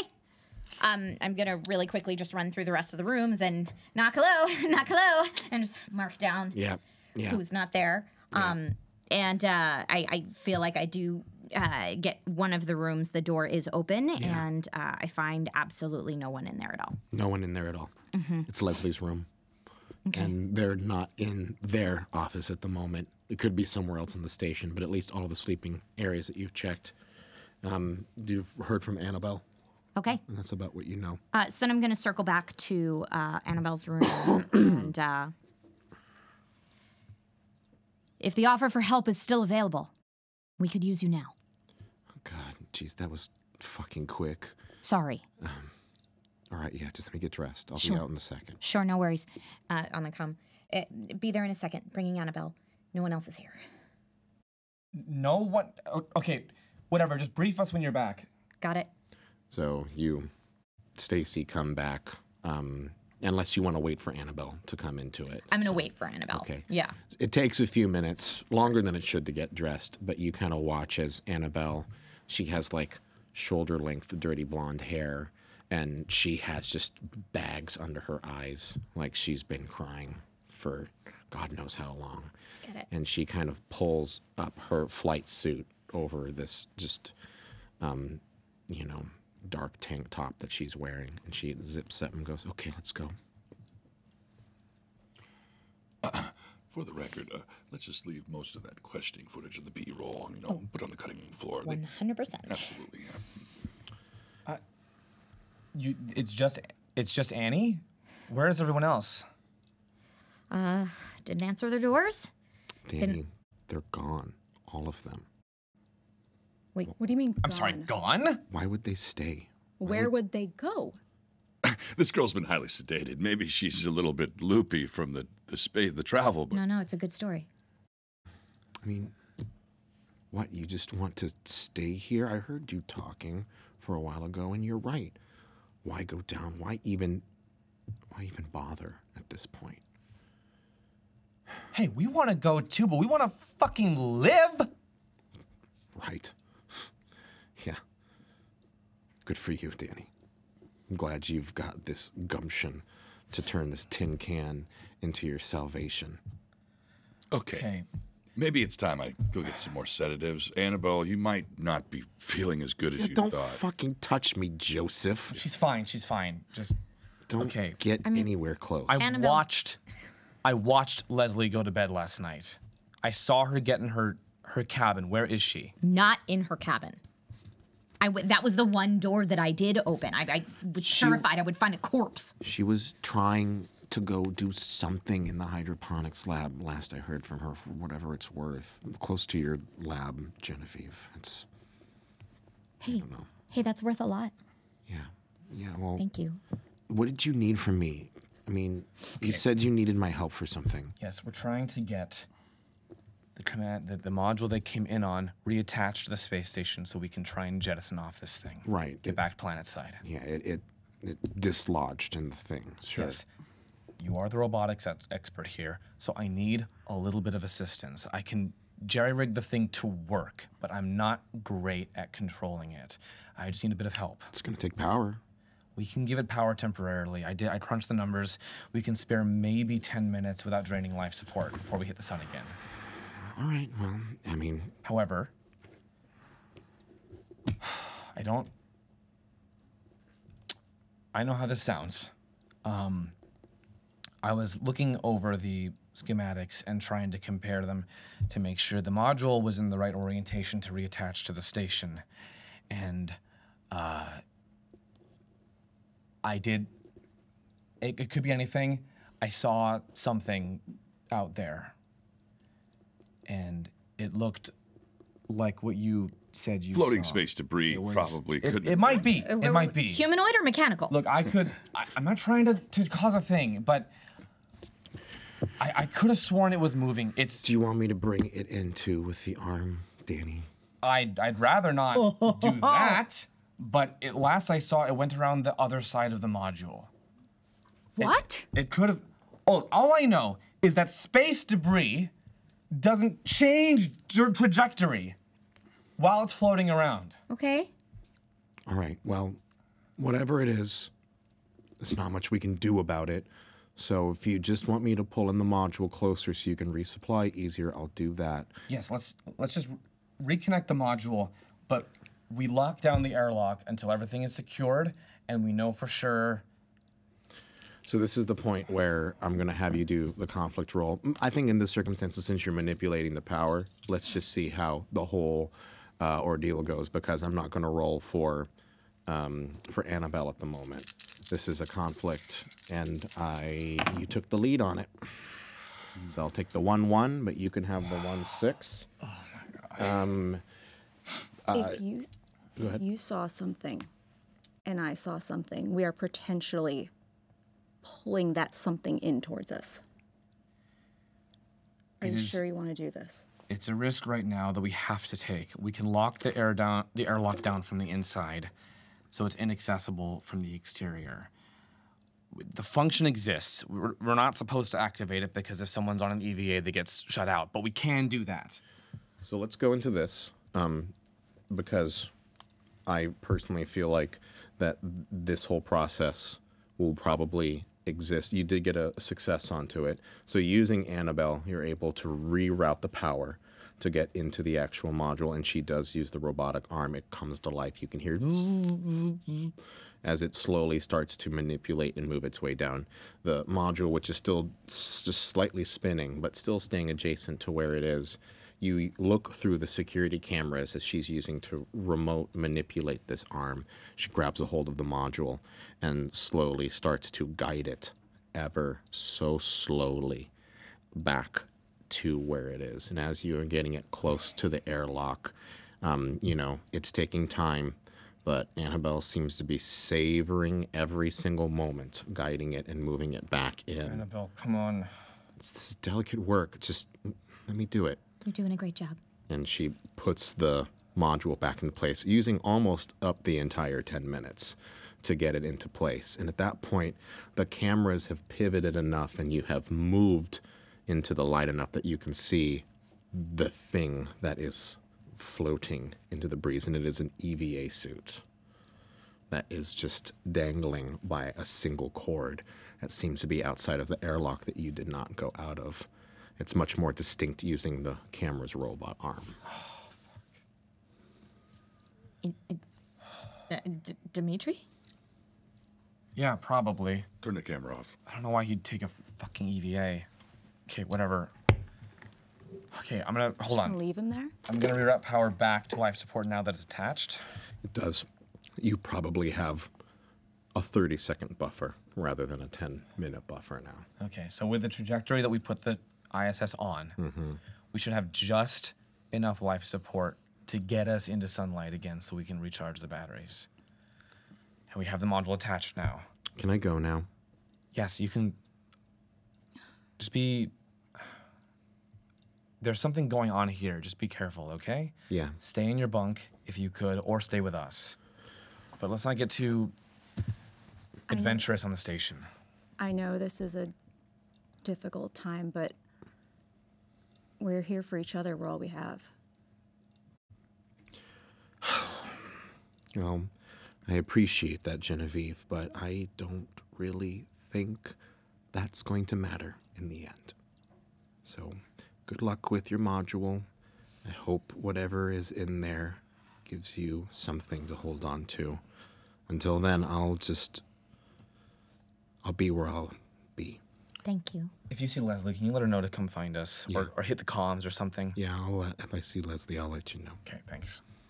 And Annabelle, just as calmly as if it was 4 weeks ago when nothing was wrong, just makes her spacewalk back into her room. Hey, we got the job done, okay? Hey, if we see anything, you get the camera rolling. Okay? Yeah. Okay, this whole plan about getting off the station when we reach Earth orbit again, it really depends on Leslie being here. I assumed she'd still be in her bunk, but we still need her in the module. Some Annabelle said hydroponics, right? Hydroponics, yeah. If she's in there, we need to go find her. I don't know why she's wandering around the station, but we gotta track her down. Okay. Are we gonna do anything about Dimitri's suicide mission? If he's wandering out there for as long as I think he has, It's done. I'm fairly certain he chose to be out there. Okay. It's not just, we're not going to call it a suicide mission. We'll call it sacrificed during the operation, technical failure in the suit. Sure. Yeah. People will know what happened here. I got shareholders to report to, okay? So when we make it back down there, if you ever want to have any more supplies put up here, you're going to follow the protocol and the SOP. You really think That this doesn't mission really is going to matter now. survive this? I don't have time for this. Or if we can get some kind of message to them down there, maybe they can send us more supplies if the plan A doesn't work, you know? There's always a plan B. And That's exactly plan right. C, well, we're going to be okay. So does this mean, Joseph, that you're going to be the one to go find Leslie in the hydroponics, or are you going to leave that to the engineers and the scientists? I will go find Leslie in the hydroponics. I'll go find her, okay? Since you guys want to sit here and figure out our next move, we have to save energy, and we can't all move because there's not enough oxygen. Only one of us needs to take it up, or more carbon dioxide will hit the atmosphere, and we'll all be passed out and not going anywhere. Good call. Be my guest. So you basically moved to where some of the other laboratories are. There's the European laboratories that are on the other side of the station. So you basically do the clunk, move, clunk, as you grab a hold of each one of the sides and make this maneuvers getting to the other area where you know that the hydroponics and Genevieve's lab with all the microorganisms are currently at. And you get closer into the lab and you can see that Leslie is in there, and they seem to be hunched over something at the moment. They are currently look like they're deep into an observation of some time as you kind of get closer to where Leslie is. So, but you mean at this point you probably even have another full, call it 15 feet. And I'm looking through a window? No, you're looking through the doorways. Through the doorway. Yeah. Okay. Is it a closed doorway with No, most of them are open. Okay. Most of the portals are open unless there's some kind of catastrophic failure. I'm going to say most of the portals are open in the circumstances. So, Leslie, hi. Leslie, my name's Joseph Myers. I know. You look up and you look as Leslie turns around and you see there's blood covering her mouth at the moment, and she seems to have the corpse of one of your specimen rats in her hand at the moment, and there's a chunk that's been pulled out of it at the moment. Leslie, I'm going to grab the portal door to the hydroponics and slam it shut immediately. You slam it shut. Let's see if you do it in time. No 3 6. fucking way. Sixes. Joseph is the man. So Joseph, as you grab, please. I mean, I guess at this point I have a whole bunch of dice that I could potentially due roll. to the zero gravity, and she's chewing and no. No, there's no way I gotta go. Due to the zero gravity, as she's chewing through the rat, these coagulated red bubbles are kind of floating through the air, and it's weird because it looks like it's in slow motion, and her eyes are bloodshot with purple creases running through the white of her eyes. As I slam the door, she presses her face up right up against the glass and vomits against it. Oh, and it just lifts up, and you can see the mixture of the mucus as well as the disheveled rat corpses just kind of laid out. And she doesn't slam it very hard, but she throws her body against it for a moment before she pushes away, and just kind of goes, as you watch her through the portal, through the smears of the yellow and red, just gore that's there, and kind of goes back to the cages again.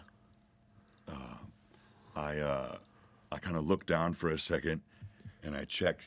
I look down the hallways, and I see them all not paying attention, and there's a couple emergency systems that can burn out anything in the room. Oh, like a contamination failsafe? Contamination failsafe. And since no one's looking, I put my hand on it. Well, that's going to involve you rerouting that power. And definitely, since you are not the engineer of this, I'm going to have to ask for a conflict roll on that as well, too. I didn't touch it. I just put my hand on it. Oh, on it. I just put my hand on it. Didn't use it. I just put my hand on it. Oh, okay. So I haven't made the decision yet, but I'm contemplating. Will you let me know if you choose to hit that or not? So Cool? Cool. All right. I think at this point, Genevieve, Danny, Stacy. everything okay with you guys down there? Everything okay? Yeah. Yeah. Have you found her yet? Working on it right now. Just some with the door. Okay, hurry up, please. This place isn't a mansion. You sound weird. You don't sound like you're trying to sell me something. It's the oxygen. I think it's starting to kick in. He just is weird. Slow breaths. You got this. Thanks, Stacy. Genevieve, it is your lab that he's next to and close to. I'm going to go down there to check it. All right. So, Joseph, as you're sitting looking at this, knowing that you're going to have to reroute the power before you hit this button, which should, I mean, it is the proverbial red button. It's not, and by the way, I should, for the record, say it's not one of those we're going to cleanse the room. It's a detach module. Airlock, and then just jettison it out kind of a situation. But you hear the boom, boom, boom of clearly the rungs as Genevieve is making her strong velocity. And you can hear her more than really see her as she's coming up behind you at the moment. Do we hear the thudding as well? The thudding? Yeah, of her Not against from the this door? far away Okay. at this stage. So, Dr. Genevieve, yeah, you come across into it. What the fuck is happening? The door. What is on the door? Look, I don't know what's happening in there, but we can't tell anyone what's going on right now. What? And What I'm do you just mean, gonna what's kind of going like on? move my I hand. kind of move out of my Yeah, way to yeah. check out what's happening. I will tell you that the first thing you see is the gore, the red blood, and the vomit. That's all across the window at the moment. I think she's gone. I think she's gone. We can get rid of her. We can pull the button. I don't know if we have the power. I don't know if we should. What happened to her? I don't know. I went to the door and Did you see her? Did you say anything? I said her name, and she was eating a rat, and she vomited on the window, and she's convulsing and floating through the air. I don't think it's a good idea we open the door right now, Doctor. I don't think it's a good idea. I think at this point, raised voices, yes. So. Yeah, so I'm gonna also converge on the Yeah. We Altercation. kept running. Jesus Christ. What's going on? As you can see, it's probably. Fuck. I'm also gonna go to the window and see what I can see through it in the door. I mean, you peer through it, but it has coagulated and it's run. It's made its smear at this point. You have an opaque window at this stage, opaque with blood and vomit. Is that Leslie? I think it's what's left of. What did you fucking do? I didn't do anything, okay? I came over here and she was floating in the air, twitching and vomiting and eating part of the animals. So you locked her? That's a medical If I didn't emergency. lock her in there, she's out here with us, okay? Fuck, Jesus, come on. I'm gonna go and open the door. All right, As give me he's those doing dice. that, I'm running to the lab. All right, to the other end. To mine. It's in the same. Oh, you're gonna go into the lab with Leslie? Oh, it's the same It's lab? the same module. I'm opening it up. Both doing it. I am hiding behind. Actually, we haven't seen a roll from Genevieve in a bit. So if that was your choice because it's your lab and you're opening You the two door. do this. Two You're in full successes. control. Oh man, okay. Look, that's another day. Another day of sixes. Tell me what happens. I unlock the door and I'm like trying not to slip over vomit Yeah. and like covering just. It's less slipping and the more the fact that it's just Oh, that's right, gravity. because the gravity. You're avoiding it, and the smell. Oh God, the smell. Oh. Yeah. Fuck. And you do hear the sound of eating as it's just something. Close the door, Doctor. Why do we open I the door? go Why do we- Close the door, Doctor. check my. I just want to grab All your specimens. all my specimens and my journals and You everything. can definitely see as you're going and running for the specimens and getting what you can and trying to grab your organisms.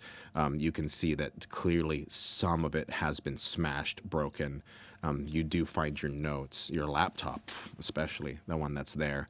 And as you get close to it, because of the proximity of these labs all next to each other, it's only like a station away from where Leslie is after having finished another one, as now just taken it, and you can see this one is still alive and it's squeaking as she kind of just like looks at it, not looking at it, but like past it, and has her head over it, and you see that as she just pulls, and you watch as bits of skin and tissue pull away, as you can hear the crunch of bone, and she kind of just looks at you and she starts to speak, but it is not a language you know, and it is not a language you've ever heard. Close the door, Doctor.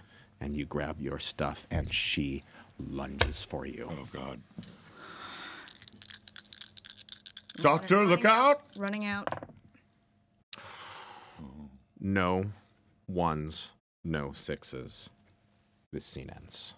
She lunges for you, and she grasps just enough of your coat to pull you and prevent you from making a quick escape to the door. 9 candles, 9 truths. Good news, you have 9 dice again. We need to speak some truths about the story. The first is the world is dark. That is for certain. Genevieve, since your conflict roll was the one that failed, you get to speak the first truth. I made it out the door. You made it out the door. We're going clockwise, so Joseph, you are next. I I grabbed the door and tried to close it behind her. You tried to close it behind her. Yes. Great. Tried. Stacy. I maneuvered myself around Joseph and was able to close the door the rest of the way that he wasn't able to close it. You finished closing I the door. finished closing the door. And her fingertips were in the crease. Oh, your truth's already gone, though. But that's great. We can get into it. You dropped some of your organisms in the process of getting out through the door. Upon the door closing, Leslie disappeared from view into an adjacent lab. Leslie went to a causeway. Okay. Great. Oh, do we keep going? Yes. You're number 6 now. There's a noise coming from down the hall. Okay. 7. I noticed that the other door to the causeway where Leslie was headed is open. We can't explain it, but all of us feel strangely drawn to the noises coming out of that room.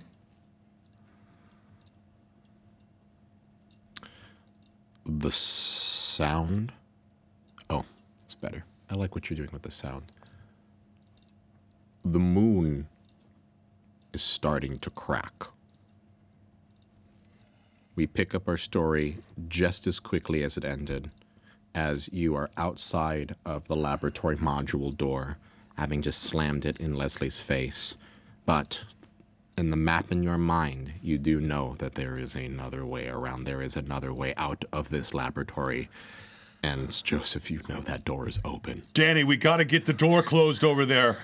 Okay, yeah, we can probably beat her there. Hang on, let's go. I want to move through the station. Okay, move through the station. Go as quick as you can. Try not to hit your head on anything. Frantic spacewalks. Okay, good. 1 for me, the rest for you. Okay, so I hurriedly, frantically move through the crawlways, the walkways of the station, grabbing and pulling myself. I've done this 1,000 times before, yes. Redirect momentum to get to that other door where she might be coming through. And I arrive there, grab the door ready to close it, knowing that she should have gotten to this point at exactly the same time I did her just before. Yeah. As I'm closing it, I realize she's not here. She's not here. I don't see her in the labs at all. Got it. I still close the door. Yeah. But I don't know where she is. All right. There we go. And then you report back to the group. I got the door shut, but Lock it, Danny. you know, it's all locked down. But she wasn't. She wasn't what? She's not in the labs. She's not in the fucking lab, Danny? It's impossible that she got there before I did. Okay. It's double the length through the labs. Okay, well, she obviously was influenced by something. Maybe she's moving slower? Okay, that's the other thing that I wanted. We heard her. Didn't we? I don't know what that was. Down the hall? Yeah. Yeah, I thought I heard it too. Did we all hear that? I thought it was just me.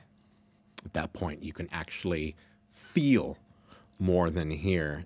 You can just feel this shock wave, just that kind of like rustles and moves and just vibrates the space station in a way that when an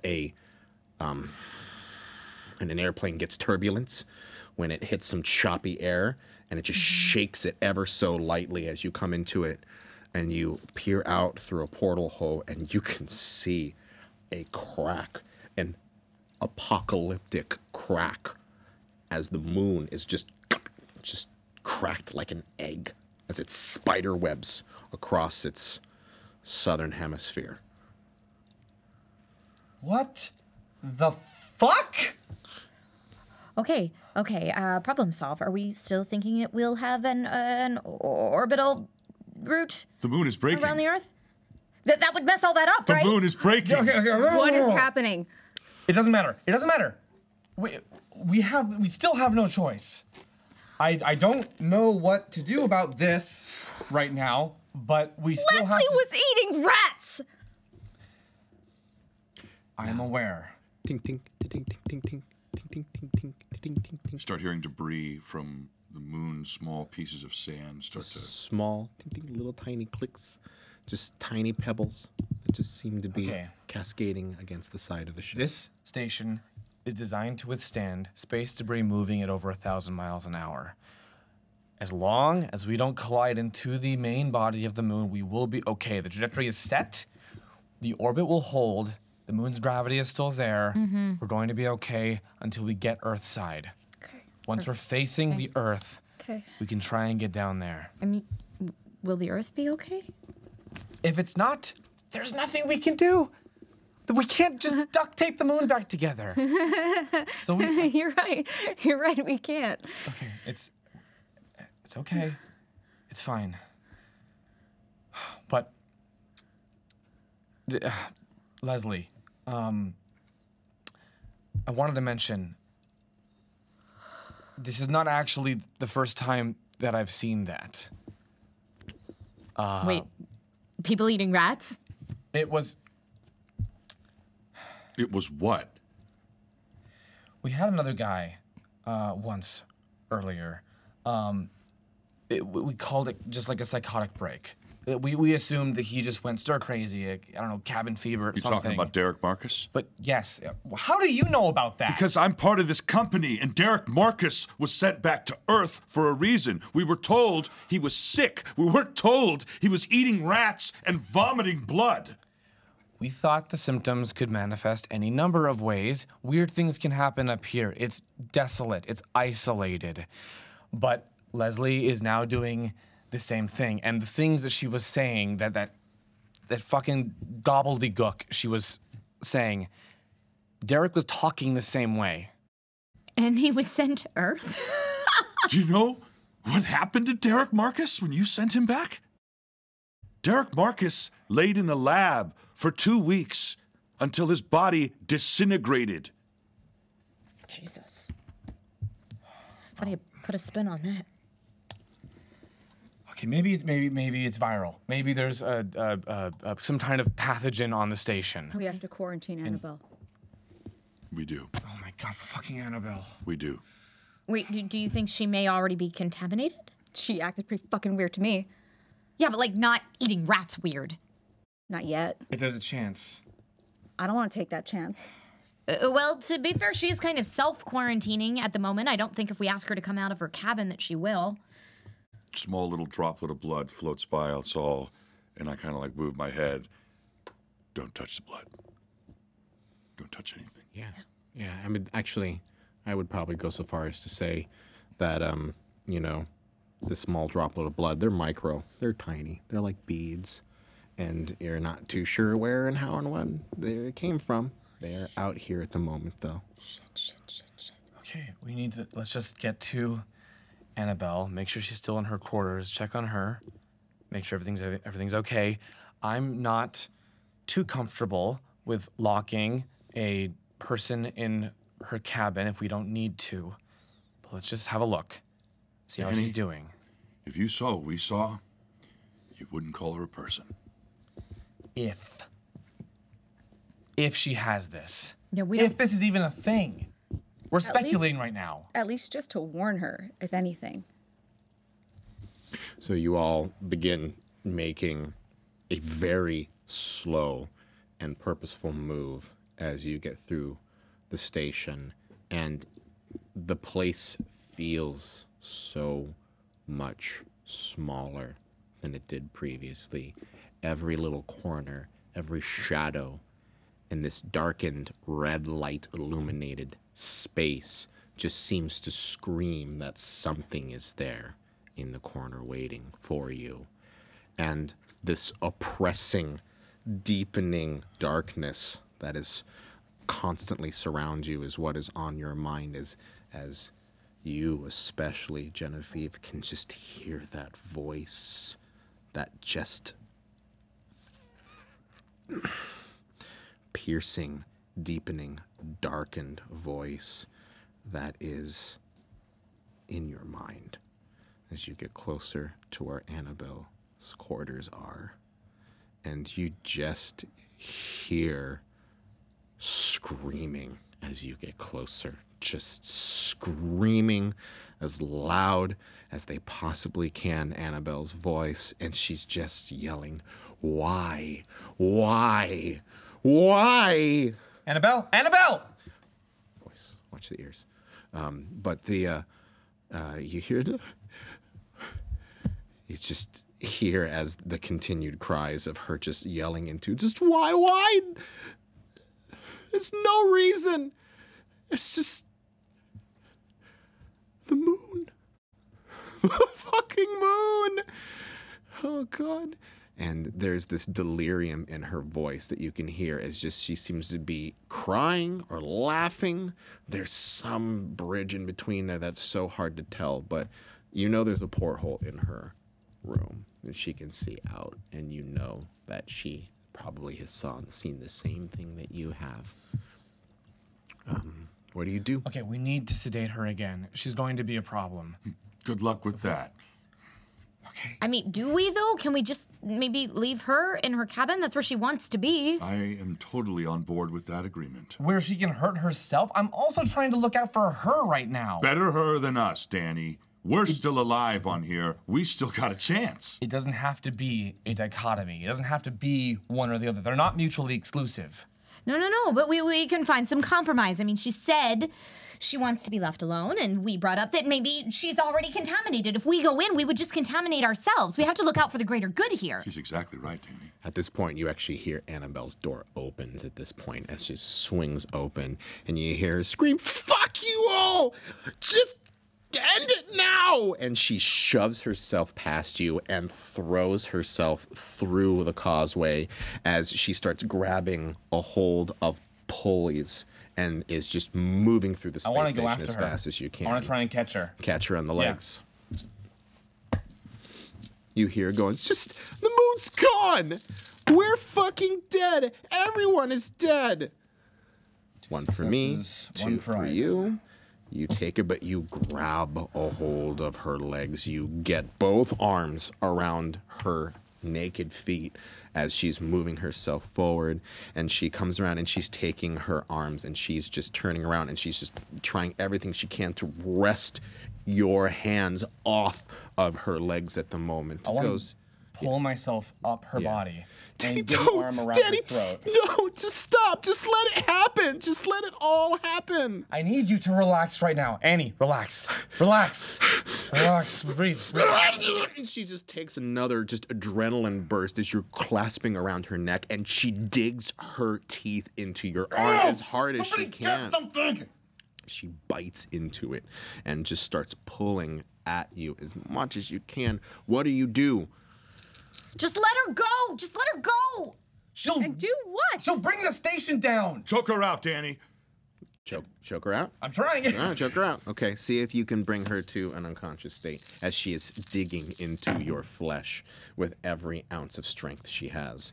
One. Success, one for one. Ivan. Okay. All right. Tell me how it happens. Okay, so I was hoping we'd be able to sedate her, Yeah. or that we'd have a less violent way of doing this, but she's given me no choice. Yeah. And I tighten my arm around her And you throat. can hear she's the stealing the wind from her, and she's like, "You fucking asshole! You self-righteous, egotistical prick! Just relax. Stop. You know everything." I'm sorry. And she passes out. Fuck. And you look down. It is bleeding. It is bleeding. She not only bit through your arm, but she bit through the skin, and you're seeing as these tiny droplets of blood. Yeah, I'm fine. Just, let's get her strapped to her bed and lock her door. She's right, you know. We don't know everything. Why do we presume that we're the ones with the answers? Because we're still alive. Yeah, what's our alternative? To give up and die? Look, maybe this doesn't work. Maybe we launch the module and we just fucking hit the moon. I don't know, but we're definitely gonna die on here if we don't do anything.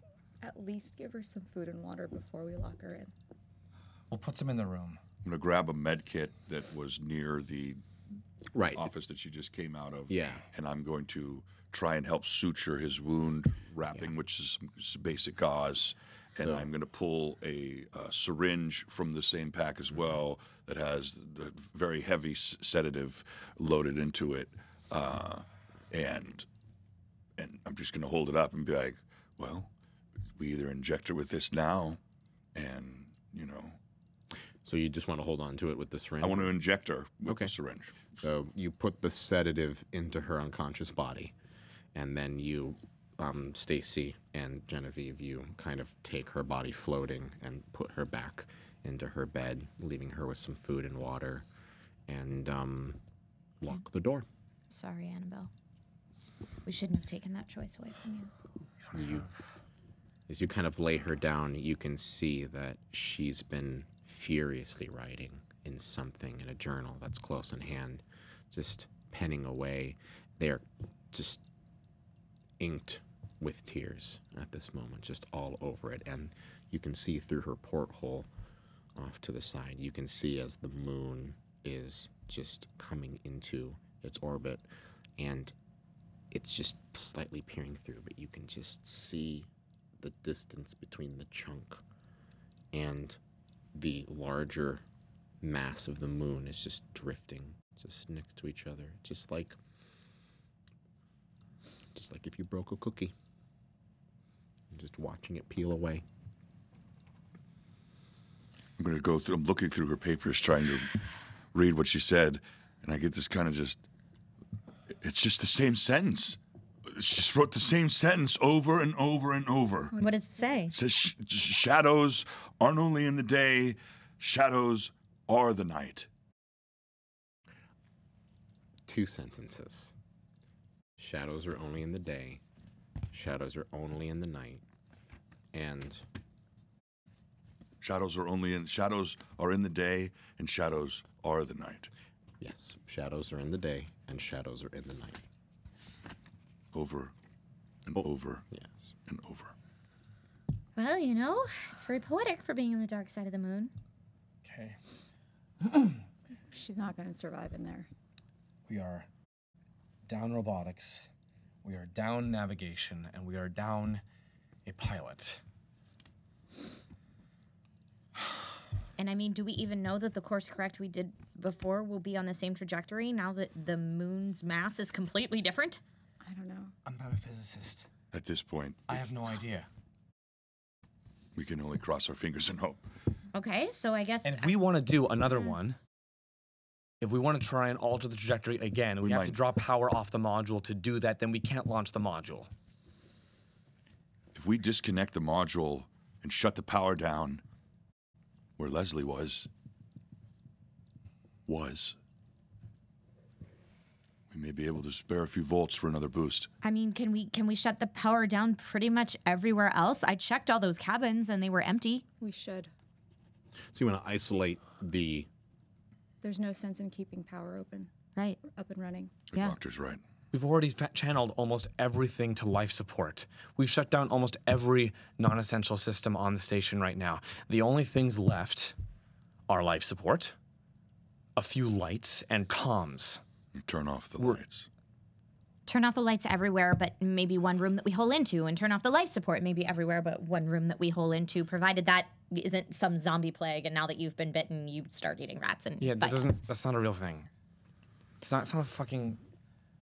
We don't even know if there is a disease. We know they both manifested similar symptoms, but a lot of people can get sick a lot of ways, especially up here. Sure.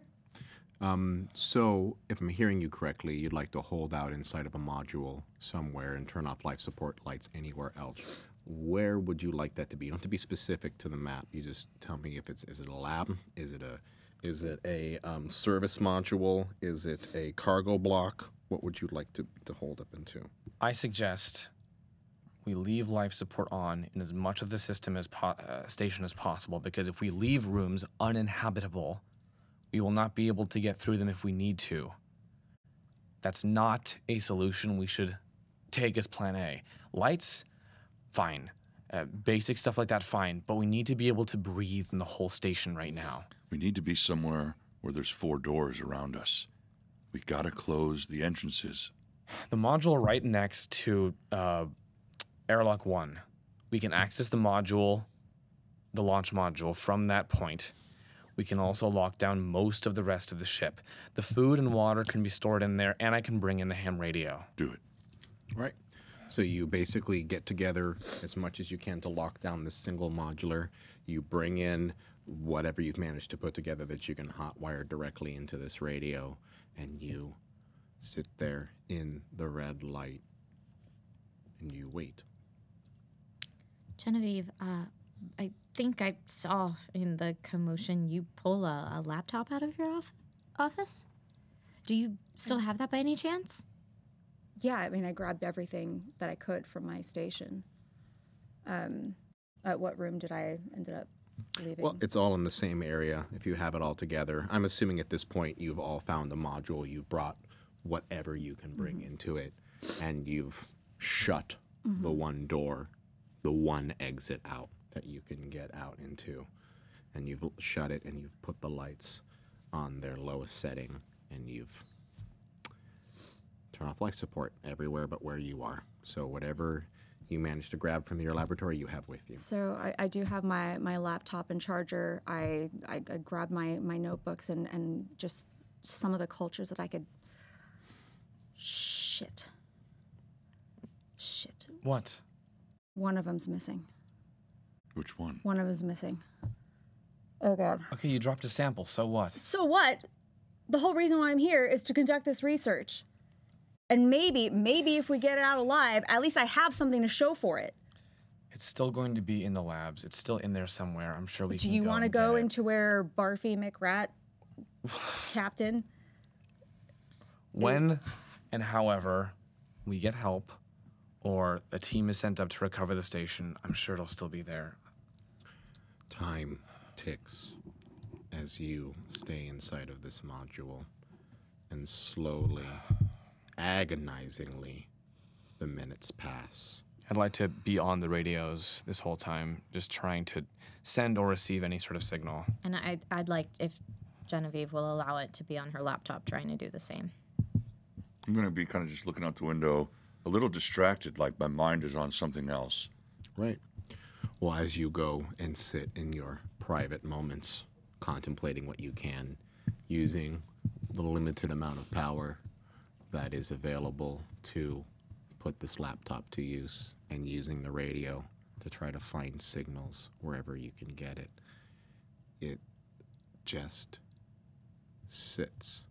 Time stands still, almost, but you know it is passing, and you feel like at some point you should be getting close to when you've broken the orbit and come into the light, but it doesn't come.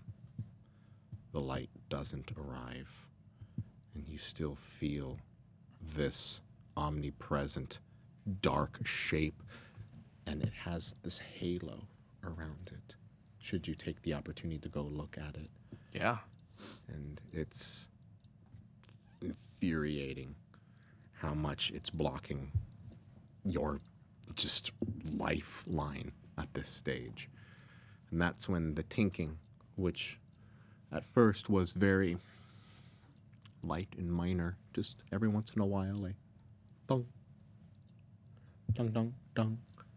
And it was the only sound to break the monotony of your key tapping and you tapping on the radio, now starts to come in earnest. You can hear it. In fact, the first time you're really aware of it is when boom, as something just collides across the side of the modulator, and as you hear it, just metal just for a second, and hissing. Small, minor, just tiny bits. Something hit the airline outside, Danny. Okay. We're spewing oxygen into the atmosphere, Danny. Shit. Okay, I'd like to... Can I hear any sort of distance in terms of the hissing? It's in this room. It's in the room. Absolutely. Okay, I'd like to explore the room to try and find where a leak may have emerged.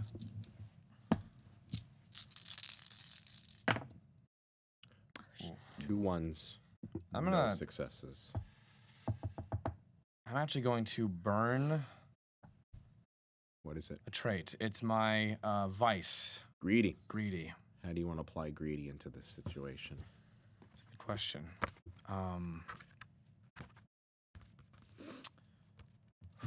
Well, I mean, we haven't determined success or failure yet, so should I roll this, see if I actually succeed, and then go from there? If you think it'll help. Yeah, let's see whether or not this even goes well to begin with. No. No. Does not go well at all. Boy. So, thus ends our scene.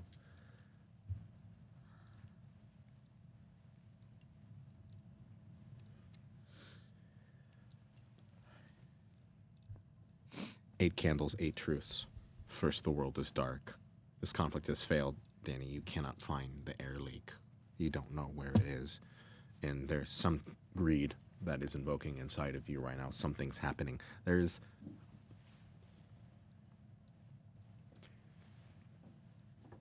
a truth that needs to be spoken right now. And it is an opportunity to leverage your vice if you so wish. And you do have the first truth. While exploring for the leak in the room, I sequester off a small pile of supplies, water and food in a storage cabinet to use for myself, should I have to attempt an escape alone. You hide supplies somewhere. Genevieve.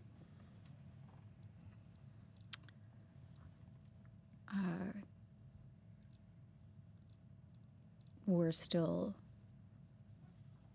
able to breathe for the time being. I look out the porthole, and I see Leslie floating by. 4, 5.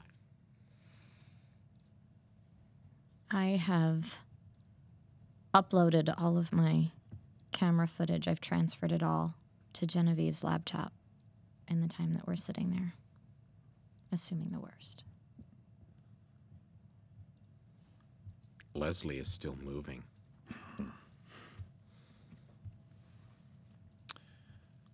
The hissing stops. I can still hear that noise.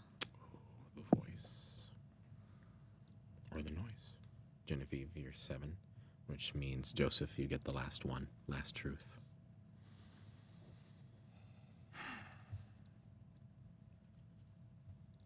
The voice is getting louder, and undeniably loud. Like it sounds like it's going from a yawning moan to metal churning and like a gear moan, like it's a mechanical, human-like groan. If I may, because I've been in this setting a few times already, it is a hum. It is a deep, throaty, full-blown hum, as if like... Have you heard Tibetan throat singing?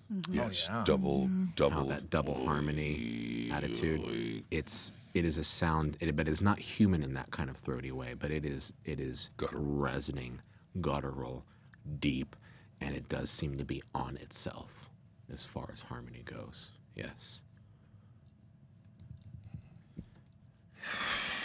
We pick up our scene immediately where we left off.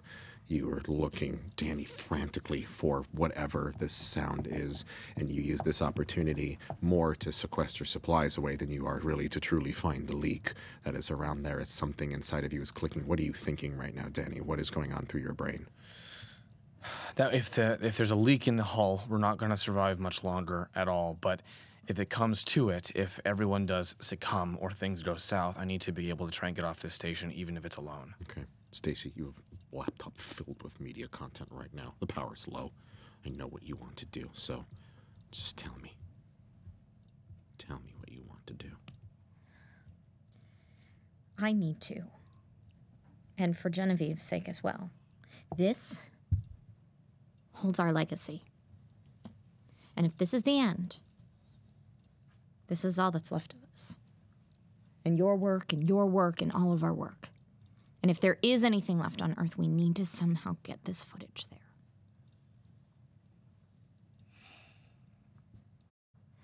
There's a problem with that.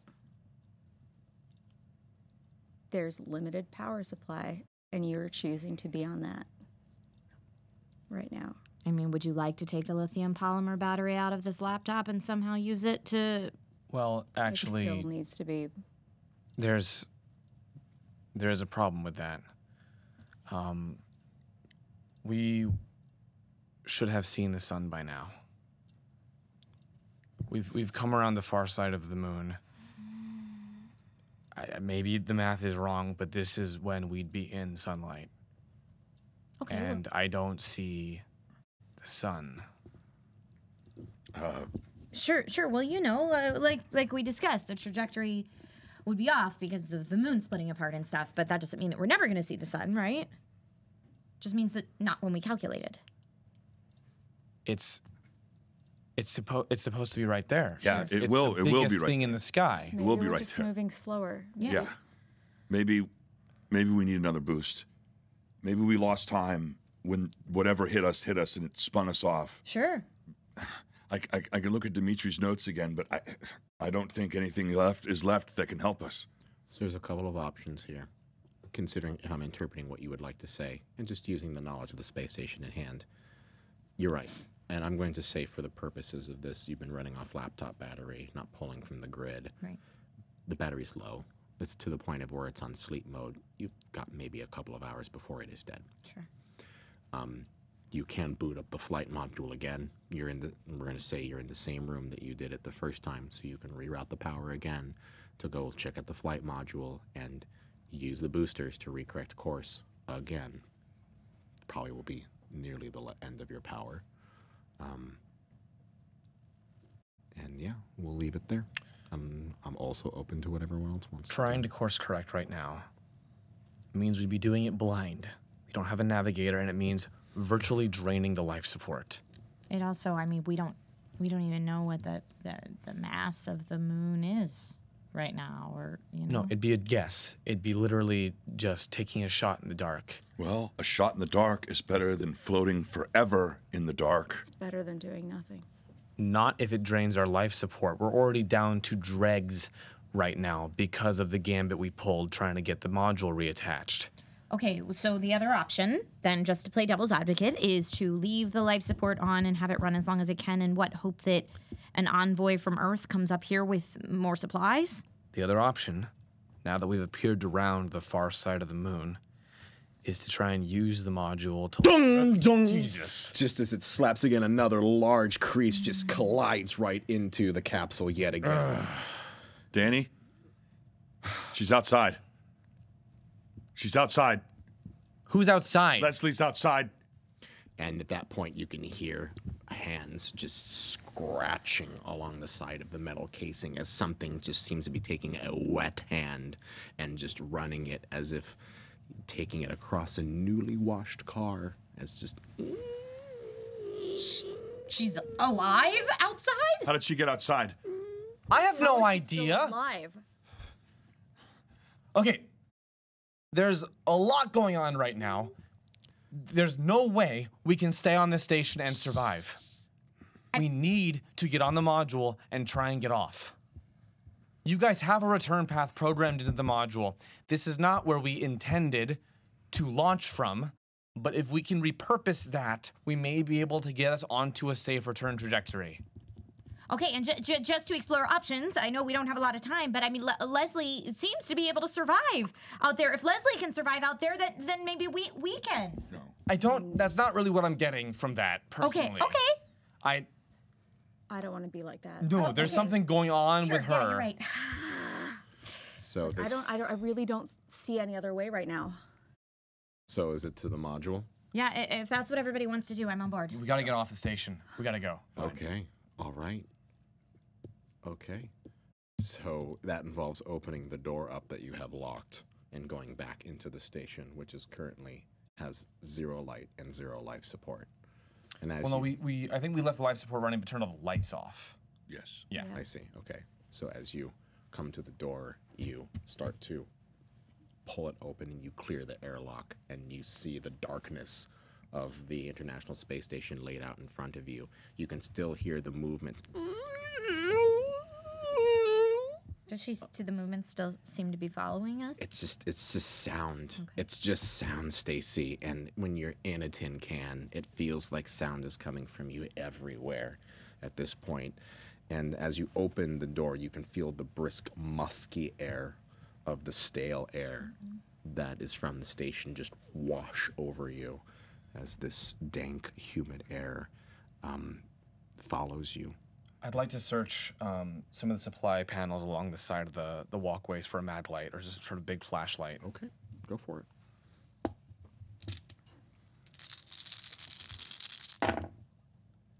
Oh, You've got to be shitting me. 1-1, no sixes. That's your hope. Yeah. Yep. No. Thus we end our scene.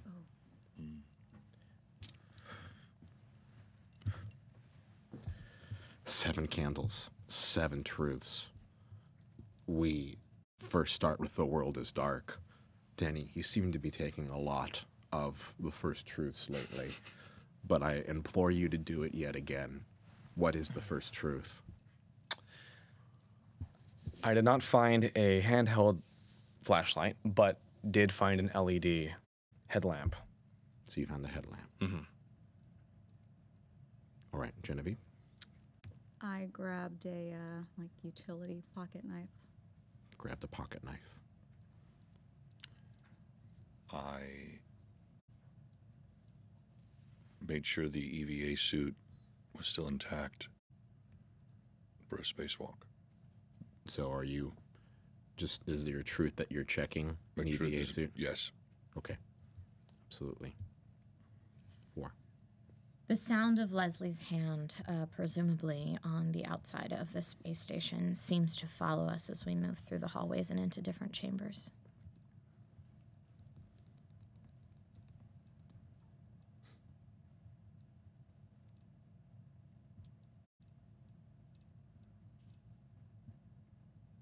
You haven't seen the sun yet because you're on a collision course with the moon. Ham radio, though largely silent until now, has started flickering to life with a voice I can almost make out.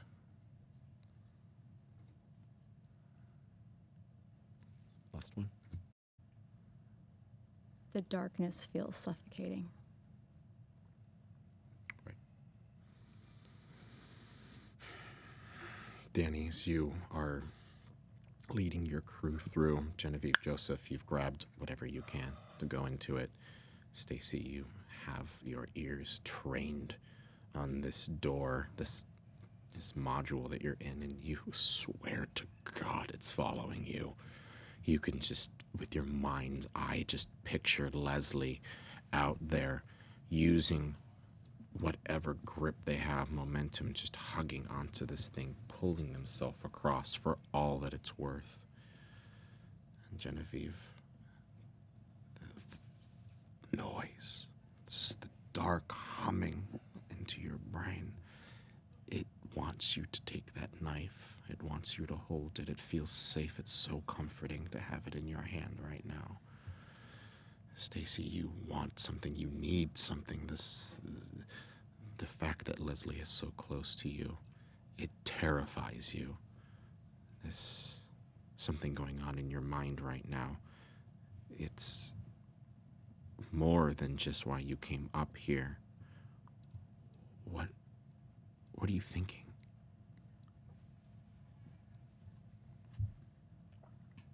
I am trying so desperately to find hope right now in everything that's going on when it seems like all is lost. And in my mind, there's always a solution. There's a solution to every problem. You just have to find it. But you're having a hard time finding that it right now. Sure. I mean, I'm asking you. Yeah, I'm starting to go places that don't make a lot of sense, only to have a place to go. Right. Danny, as you lead the crew out, going through it, you suddenly hear the ham radio flicker on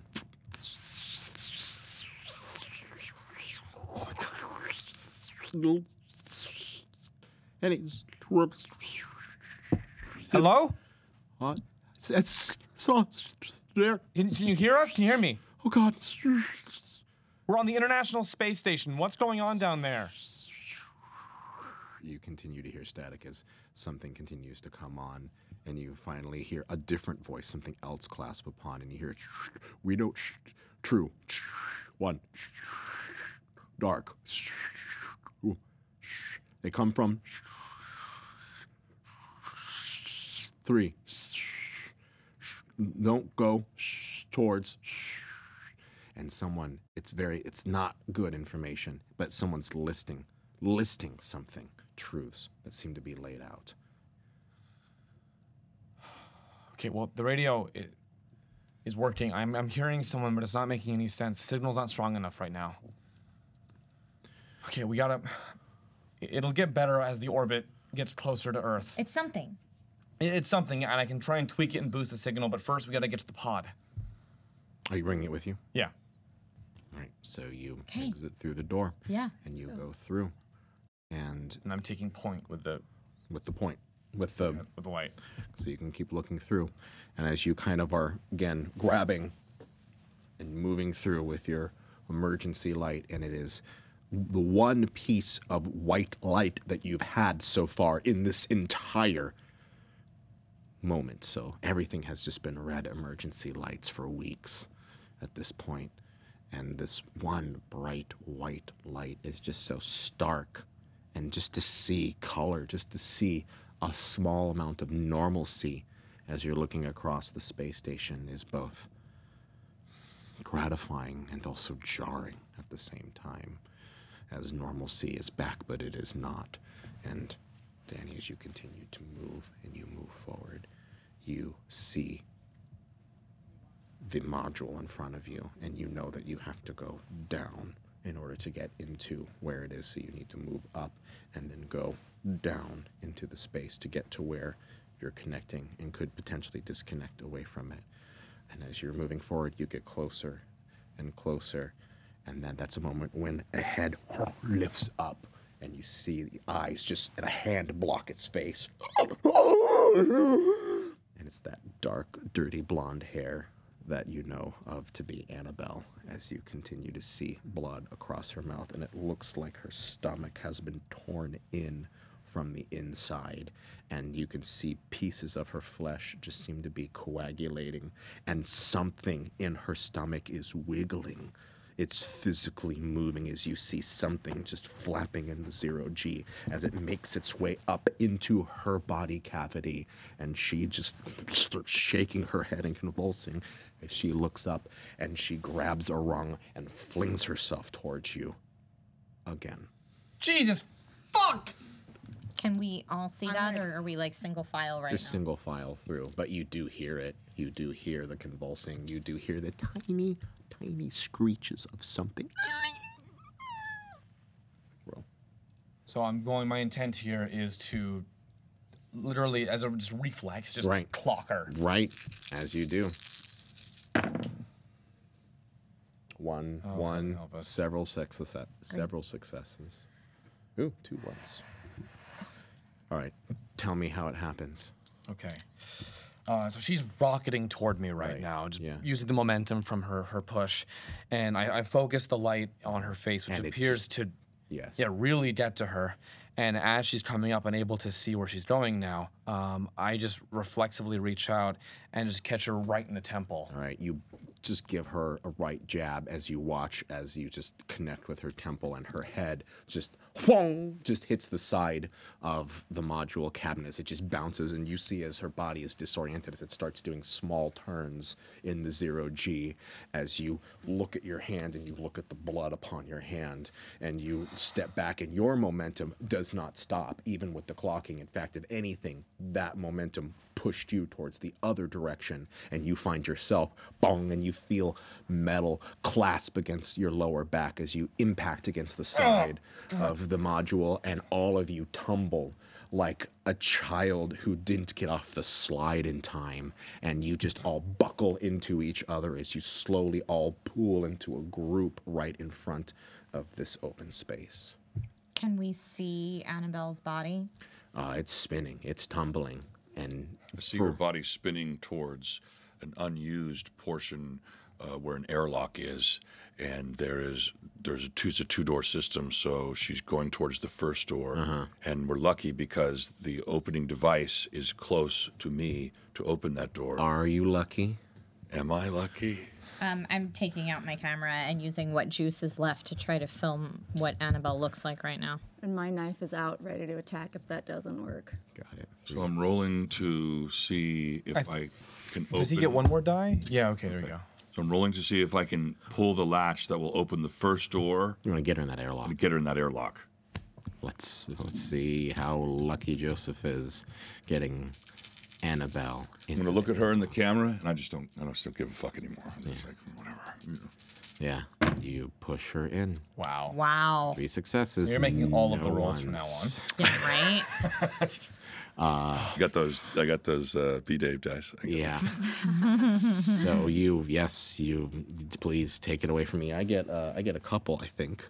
Okay, so as after Danny punches her, she screams and her head rattles against that, but he comes hurtling back into us. We all fall in the zero grav, but I grab my arm on the side of the tunnel and just instinctively I hit the airlock button. So Yeah. the first door just pow, violently opens up, pow, Yeah, and just whacks her. and just smashes her. Okay, Yeah, yeah. against the side. I like that. So this idea that you are basically, like you had mentioned, she was part in there, but you just kind of watch as, because it's all an emergency power, there's no safety protocols inside of this, the emergency airlock ostensibly pins her into the airlock, and you can kind of see this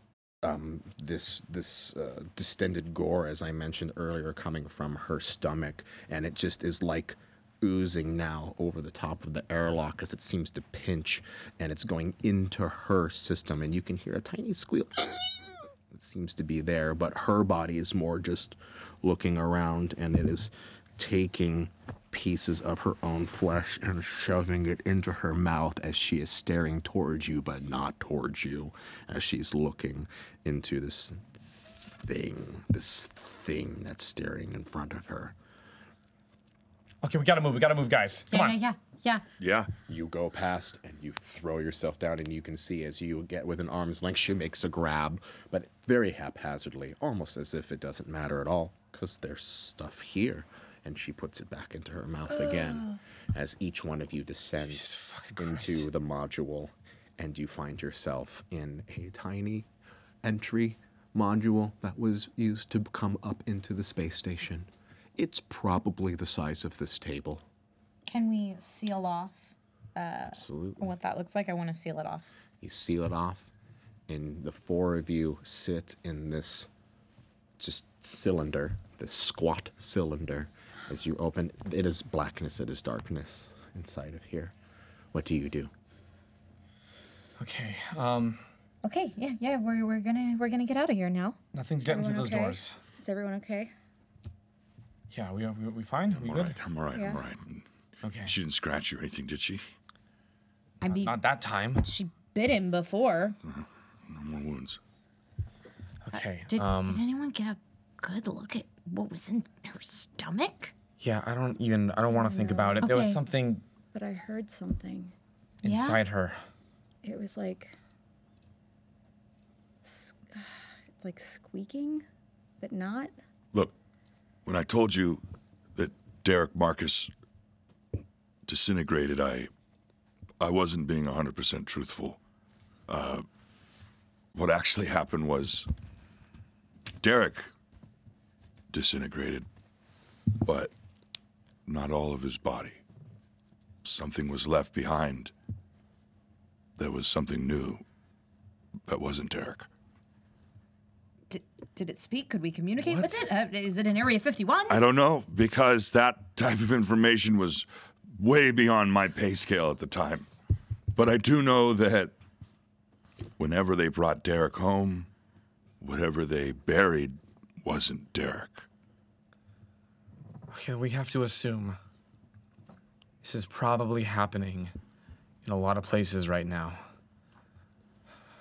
I don't think it's just us, but our best chances of surviving are still away from this place, even if we have to try and pilot this thing mostly manually. Sure. We need to get out of here. They knew that happened to him, that means nobody's coming for us. And why the hell did they send us up here after that? There's people coming for us. There's people coming for us. So are we going to jettison this thing? Well, I'm going to take a minute first to just tally up what basic supplies we have with us now. Sure. You have about a quarter of what, actually, I would say, yeah, about a quarter of what was originally brought up, because it is the handful that you took back and used was a blip in it. At the same time, the supplies that you may have squirreled away, I mean, I don't think you brought those with you. So it's basically what you have inside of here. There is enough food. There is enough water to last quite a while. Okay. Okay, next thing is, if we're committing to this, I want to reroute the remaining station power to the module. Make sure we're fully topped up, and the life support systems in here will last as long as they possibly can. I can overclock the systems a little bit. Let's overclock the systems a little bit, please. Look at all these beautiful engineering rolls you're making, Danny. God, don't make me roll. Unless you want someone else to do the engineering for you. Unless Genevieve's feeling a little sassy and not wanting Danny to feel like he's got the grasp on everything right now. Want to work the power? You know, if your arm is, if I'm getting, Yeah, I'm a mess. if I'm questioning I'll talk you what through your it. arm's looking like. All right. I'll talk you through it. It's those wires. 1611. Okay. Genevieve, you've done this once before with the robotic arm, having Danny talk you through it. Tell me how it goes down. Right. Danny, what do I do? Okay, so first things first, we got to pull out the main line for the module here. It's designed to route power cyclically, but we need to have it siphon power off the station instead. Okay. We're still connected. We're still latched, thankfully. So you can just reverse. I'll show you that switch there. If you switch that, it reverses the polarity and it pulls power from And the station. sometime later, you're able to get it together and put into it, and you do feel the power come into here, and you flip onto the emergency red. Oh, I think I got it. I think I did something. All right. Yes. Great. Okay, we should be topped up now. It flickers. It just flickers ever so slightly. Oh, shit. Is it supposed to do back on that? again. Oh, Fine, shit. It's fine. The system is not designed to hold quite this much juice, but it can. Okay. This will give us as much time as we can possibly have in a module this size. So now it's just launching, and let's see. The built-in trajectory is designed to take you on a return path, but not launching from this position. Right. We're going to have to do some manual jockeying here. Okay. This is the module me and her came up in. Yeah. Okay. Great. So you're going to disconnect, and then you're going to start moving it around as much Yep. as you can. Great. Then let's disconnect. So you basically, Danny, look at everybody as you kind of go into this. And as you said, if we're ready to do this, you take the, I don't know what these things look like, but for dramatic purposes, Just a big old lever. just a big old lever. Just an airplane open the door lever. That kind of attitude. And you just, and you feel it just slowly coming away as you watch the ISS just drift away from you ever so slowly. And that's when you can start to see just how much it's getting pummeled. And you have a single viewport for this. I should make it abundantly clear. So all our heads are huddled there. It's literally about this big, all right, as all of you are kind of going through it. And before the ISS stays away from your view, you can see as it's just being pelted with rock and debris. And that's when, for a singular moment, you watch as a bright light just hits your viewport. And the sunlight is so bright and jarring and intense as you've pushed away from the space station. It's just a single beam, and it just kind of hits against the wall as this beam of sunlight crests as you move just 100 feet or so away. Wow. Okay. And we have no solar panels on here. But we have power. We have a lot of power in the module. We do. And this was always the plan. Yeah, yeah. And you know what's The funny? module's batteries have a shelf life of at least 40 hours. Great. Cool. I feel like in every sci-fi movie you watch, like the goal is to get to the space station so that you're not out on your own, and then you get there and you find the aliens, right? And then the goal is to get back off, and we did, and this should be the happy ending part. We're heading to our happy ending part. It might be. I hope, yeah, I'm hoping it is. We all... Except the Earth's cracked.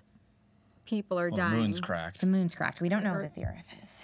The moon's cracked. Right. We left Annabelle. Our crew's disappeared. I think she's better off right now. I don't know how much was left of Annabelle. Leslie was just contracted something and it was just Yeah. floating around. All of us are given emergency training in the event that we lose the pilot, in the event that we lose the station. Yes. We all have a basic understanding of how to get the module down, but it relies on quite a lot of guesswork. We're supposed to have contact with Houston or Moscow the entire time, which we don't have right now. We have no one to talk us through this. And that's considering if we had a normal gravitational pull, which we don't. But you brought the comms, right? I have the radio, yeah. Okay. That's something. This module is equipped with several fail-safes. Not all of them are apparent or maybe even ready right now due to our power, but there is a possibility that the pre-routed course could still be in the navigation system. And if we can get enough juice on the solar panel, we can triangulate where we are in relation to the orbit, and maybe the computer can plan a boost. We have enough power to make it happen. Let's see if we can dig it up. But maybe we have to manually get further into the sun first. I need that so that if you're going to plot any kind of manual course to get into the sun, there is no solar panels in the module. I'm so sorry. But as you mentioned, the module does have some power, and you do have a little bit of fuel left in those boosters. So let's see if we can get that navigational chart pulled up. And if we can, get around and more into the sun, maybe the comms will start working. We can just start Maybe. the burn towards Earth. Yeah. Yeah, we're in space, so all we need is a push, and momentum will take us the rest of the way. all right. Is that the thing then? This is the push This is the push towards Earth. towards Earth. My man. One for me. So close. So Now, if you have a virtue or vice active, you can burn it to re-roll the 1. My top is my virtue, is what I'm going for, is my wish, is the top. whatever you have on top is what you can roll for a reroll of a 1. So you could consume that, And then and it re-roll that becomes one. part of the solution, but you can re-roll the die that landed on a 1. 1-1. Let's do that, I guess, right? Right. Okay. Give it to me. It's a choice. What's the virtue on top that you're burning? Activate the nuclear warhead disrupting the moon. Oh, So your that's what's on top. moment. Your moment. My You moment, okay. I Cannot. can't the burn moment that. is on top. Okay. Yeah. You can't burn that, so then I can't do it then. Okay. Unfortunately. Okay. That's fine. We succeeded. Yeah, and succeeded I still. want to Yeah. I want to watch what Joseph is doing, just kind of prepping for the worst to make sure I know how to do it. If Yeah, you're looking at it, and well, what are you doing, Joseph? I'm sweating.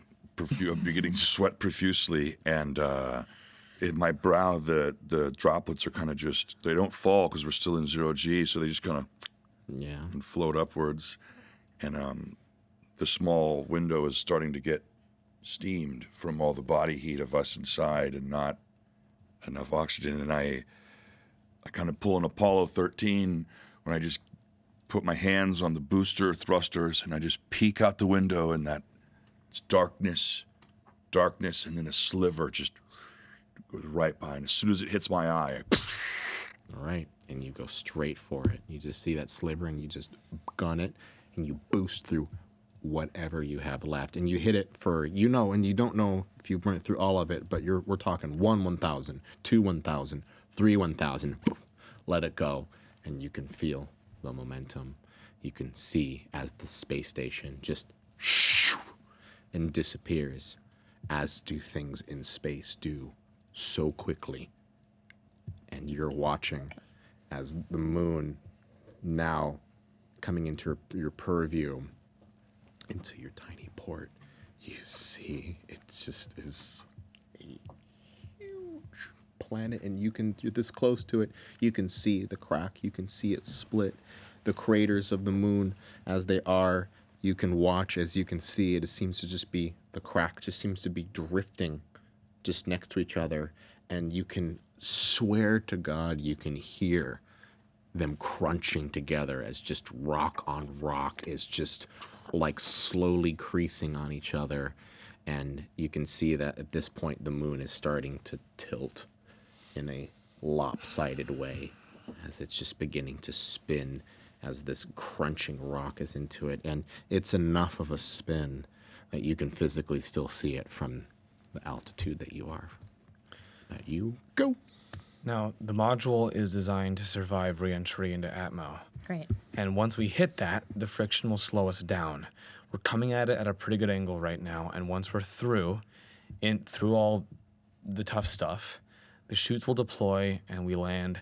I have no idea where we're going to touch down, but hoping it's not open water or something. But Okay. we can deal with that when we get there. So, you are all together in this place, all 4 of you, crammed in this cylinder, as you ride through the void of space.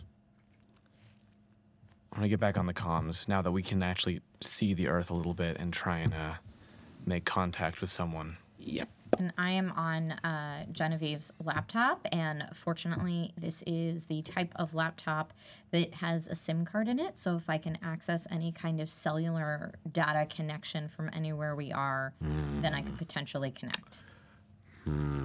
I would have to think about that for a hot moment.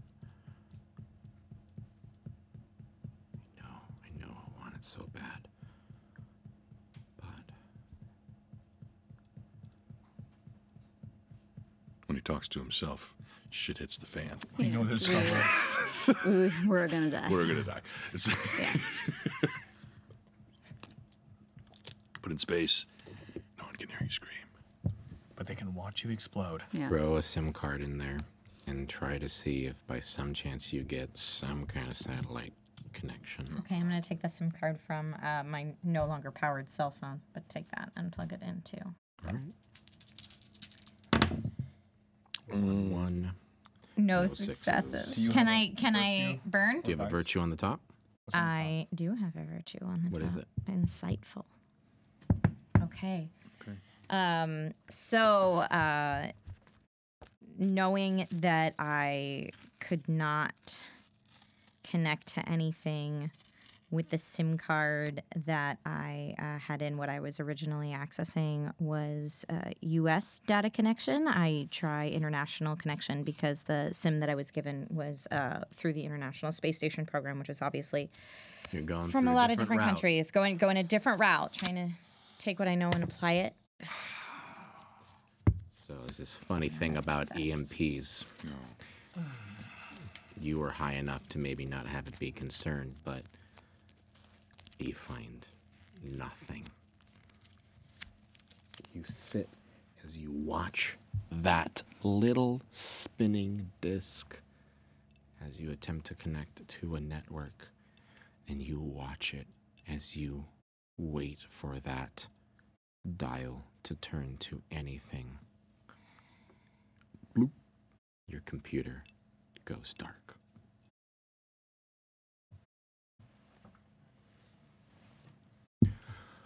Six candles. 6 truths. Stacy, we start with you. First, the world is dark.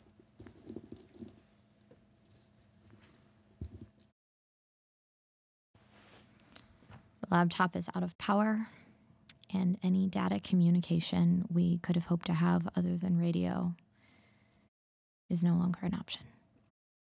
Oh, yes, that was very clear. The module. Clockwise. So, Sorry. that's okay. You will have a chance.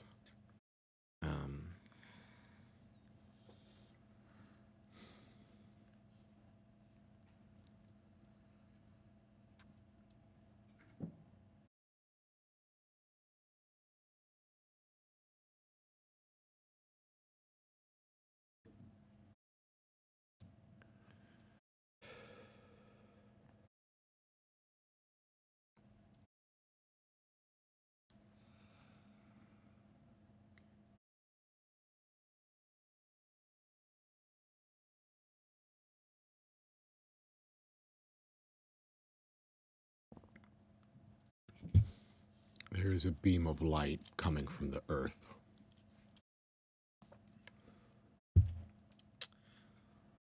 The radio now has a clear signal. I'm growing very concerned about the wound forming in your arm. Would you like to speak a truth about the wound? You can establish like pure canon. Oh, it's infected. Better. First time. Yeah.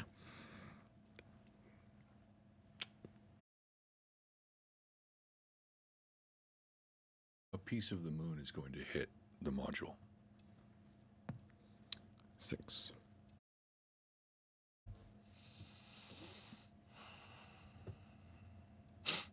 The food we have on board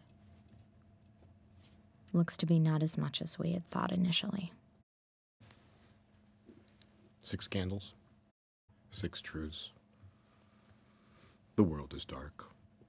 As you crest over the edge of the moon, and it is like coming across the horizon of the earth, like this could be some nature documentary in which they give you those wonderful space shots as the earth comes into light, but it is the moon, and you see the blue marble that is our planet come into focus as you are now making that return orbit from the moon's trajectory. And let me tell you something to really give you an idea of perspective. When I mean the little blue marble, we've all seen pictures of, the Earth looks like where the moon is. I want you to instead imagine a world in which through your tiny porthole you see 1/2 moon, and coming out from the blackness of space you see the earth fill up your entire field of vision. Everywhere from the porthole as far as you can see up, everywhere from the porthole as far as you can see down, as these 2 contrasting colors now barely being illuminated by the sun's light, and it is being interrupted as it is more from when your module hits the sun for a hard second and you get the porthole before it comes back and it is darkness again. And it is an otherworldly sight. You are probably looking at the moon being, rather than thousands of miles away, more like hundreds of miles away from each other. What do you do? We are way closer to the Earth than we thought, guys. And fine. that's great news. It's fine. As long as we can get into Atmo, At this speed, we're going to burn up. There's no way we can enter the atmosphere. it'll still going this slow us fast. down enough. The parachutes will take care of the rest. Okay. We probably have a little bit of fuel left to compensate if we need to. Sure. It'll still be a little while off, so let's focus on right Danny, now. there are pieces of the fucking moon falling in from the sky. And there's nothing I can do about that right now. But if we keep going down, Danny, there's not going to be anything left. We have to go around. Boom, boom, boom. Look, I'm going to pull him to the porthole, and I'm going to show you how close the Earth is And it's one of those, you only catch it every few seconds because it has to make a full rotation and come around. But then when it does, and it does take a while, so you catch a second of it before you leave the purview of the Earth. And again, we're imagining a world in which you're getting a slow pan of what is in front of you. You see blackness, you see space, you see darkness. And as you come around, you do see just these giant chunks of space rock that just seem to be floating. And they're large, but they seem to be getting bigger as they're coming somewhere. And it is now an asteroid field that you've looked at as you see that the moon has just done another chunk and has splintered. And you now see what was once open space is now a debris field of moon rock laid out in front of you.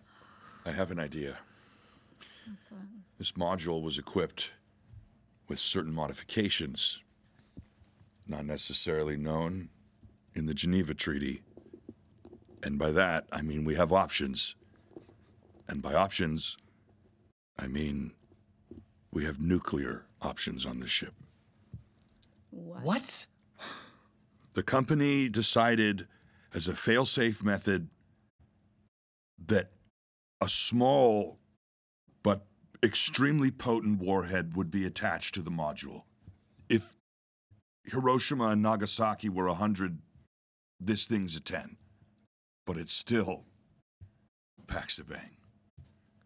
Okay, so Who decided that Is this a Stockholders, fucking game to you guys? shareholders, and bonds. We thought it was a good idea just in case something needed to happen in evidence. I mean, in anything case needed what to be needs to destroyed. happen? In case the moon needs to be more broken up into pieces?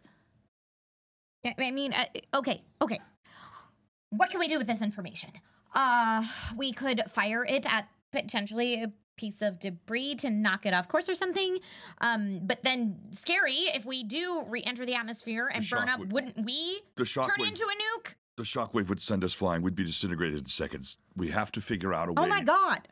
A warhead the size of the Tsar Bomba would not be enough to send the moon on a different course. It's like altering the rotation or orbit of a planet. No, not the moon, but maybe a piece of moon debris. I mean, At what cost?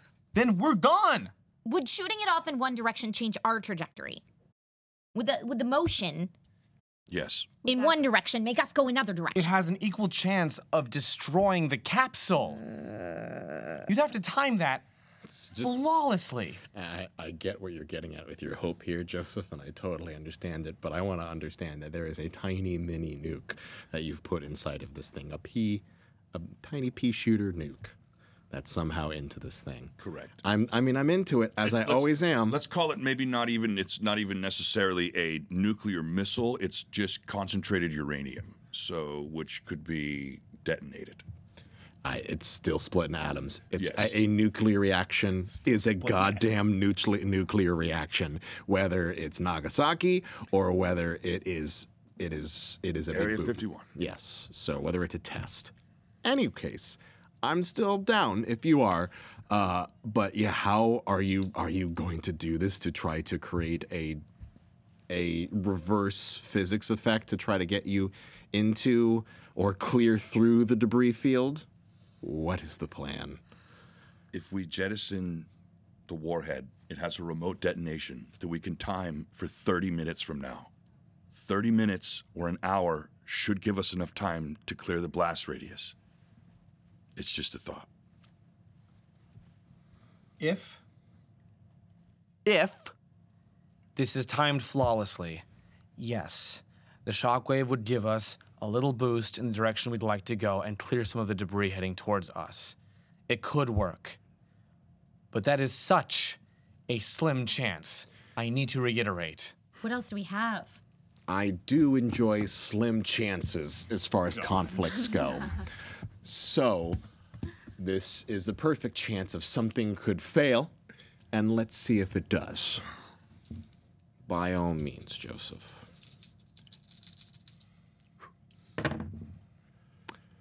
Wow. My God. 1-6, no ones.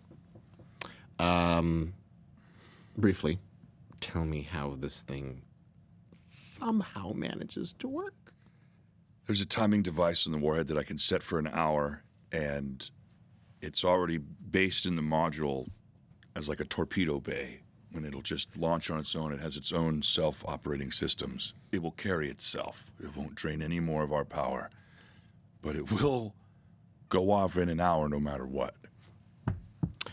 You successfully launched it does not mean it has to detonate.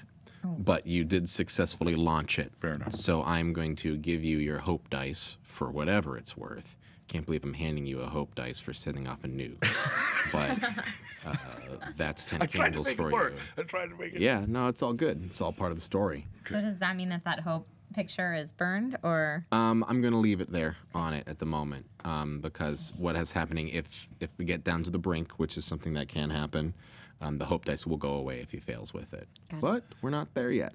Thank your corporate overlords. So it poof out, and we leave it there. You have half an hour. You have an hour?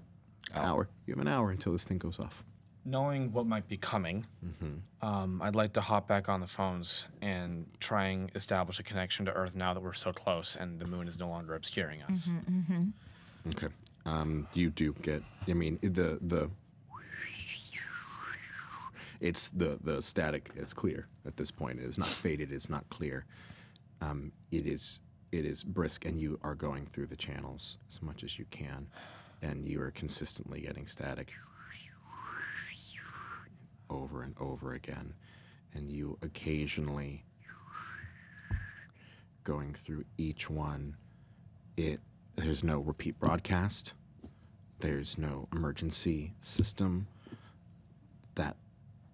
Those things you heard, those truths earlier, they are not there. But it does stop, and you do hear something. And it is that humming again, that deep, throaty roar.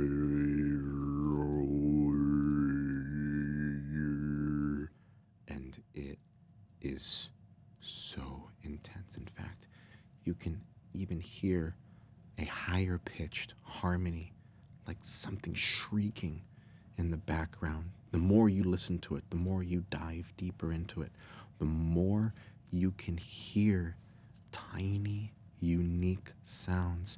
It's almost like listening to the sound is like gazing into a mandala. And the more you stare at it, the more you listen to it, the more you can hear and the deeper you go. What do you hear? It's this noise. I unplug the headphones and switch on the speaker on the ham radio. It pops onto it, and you just hear it. It's just this resonating,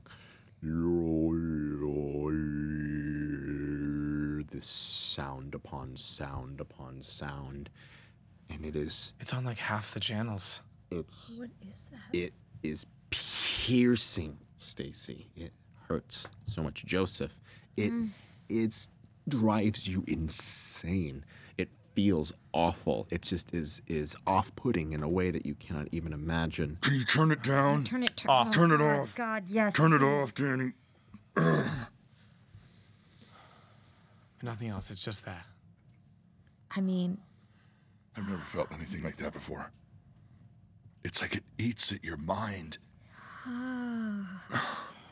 Upon taking another pass on the Earth, you're close enough now that you can see the pinheads, just the single black columns on areas in which there isn't cloud cover. And oh, by the way, should I tell you the storms? Oh, the storms that are above the Earth, these swirling hurricane-like clouds that are just every once in a while covering the seas. And in the areas in which you can see down to the ground below, they are just like blackheads across the face of the Earth, just little pockmarks. But it is so consistent. It's geometrically perfect. what is that? Is this happening everywhere? What are those things? You know, like I would think maybe they're craters from debris hitting, but it's too They're all perfectly aligned. Uniform.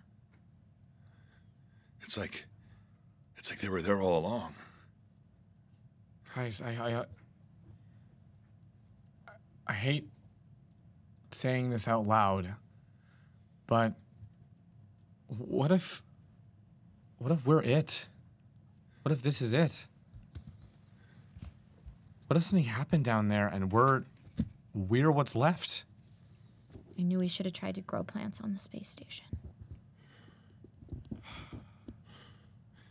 Maybe we missed the worst of it. Maybe it happened, and then it's gonna be over, and then we can make something out of the Earth, even if it's just us. Wow. Even if we make it, what is left? Nothing is like what it was before. We don't know what that is. I don't know. We were pulled into different orbits, and now we don't know what life is like down there. Fuck. What's wrong? It just hurts. It stings. Yeah. Let me look at it. Okay. This can't be a coincidence. This can't be a coincidence. Jesus fucking Christ. It's swollen. You can tell it's discolored at this point. I mean, infection is, usually something that takes a little while in order to get through, but this seems to already be putrefying. How are you just okay with that right now?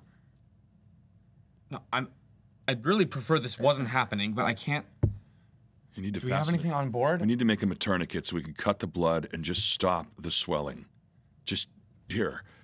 Then I'm gonna lose the arm. Better lose the arm than lose all of us. Yeah. I mean, you saw the tentacles coming out of the middle of Annabelle, right? If you want to be Fine. a corpse with a squid arm, well, that's your prerogative. Okay, are we committing We're some kind of tourniqueting, yeah. major surgery right now?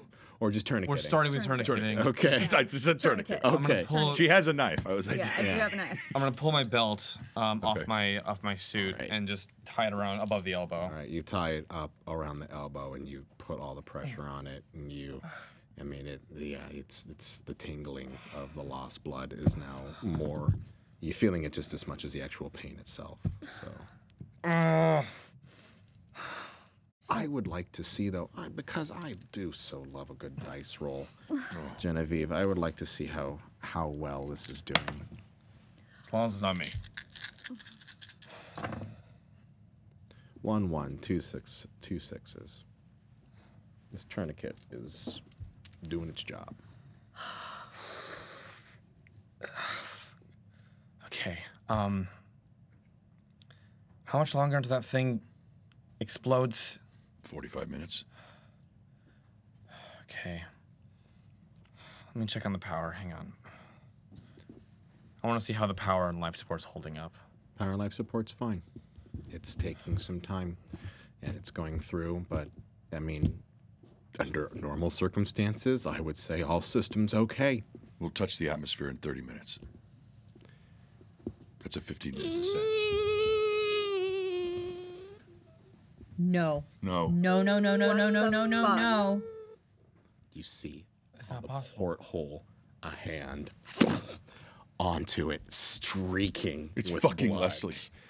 And it opens, and you can hear pounding onto it, and you hear a gurgling voice. I mean, or God, if you can even hear it, you don't hear it, but you can hear it, and it's just saying something. It is saying something. You can't tell what it is. It is awful right now, but it pierces into your mind, and it sounds something like "Let me in, let me in." Fuck that. And these hands are pulling, and you can hear it is pounding everything you can, but doesn't sound like a fist pounding against the module. It sounds like a rock being pounded into this steel over and over and over again. There's no way she can get in. This whole thing is solid machine steel and aluminum. There's no way. There's no way. How is she alive? There's no way. Yes. That is the question. She'll burn up when we hit Atmo. Yes. Great. Should we try to enter atmosphere sooner than 30 minutes then? There's nothing else to propel us. All right. Are you going to wait it out? Wait for this thing to go down? I want to see if there's any more juice in the engines. Well, you the can turn it boosters. on. You won't be able to know, but you can turn them on and put it on if you want. I wonder, is there We a can way? wait for her to hopefully maybe she's over by the engine. I was so we gonna can say- boost her off. If she wanders that way, we can try and turn them on and just give her a push away from the module. How are we gonna get her to wander that way? Someone You start knocking on the. tap on the window. Yeah, let's try and get her attention. Okay, I got it. And I'm gonna tap on the window and Leslie, Annabelle, whoever this is, we can hear you. What is it that you want? How can we help? And so you hear it's something. They're talking to you, but they are not speaking in any voice you understand. You are hearing, and it is shrieking, it is piercing, but you feel more than you understand this draw towards the earth. It wants you to go to the earth. It wants you to just let it happen, come into it. It is so safe. If you just let them in, everything will be okay. Can I tell if they mean let them in, like let them into the Earth's atmosphere, or let them into our They are pod? telling you, Stacy, you will be spared. You will be granted the final passage if you just let me in and let them go. They are not for the next place, but you are. We know what you've done. We know that you are chosen.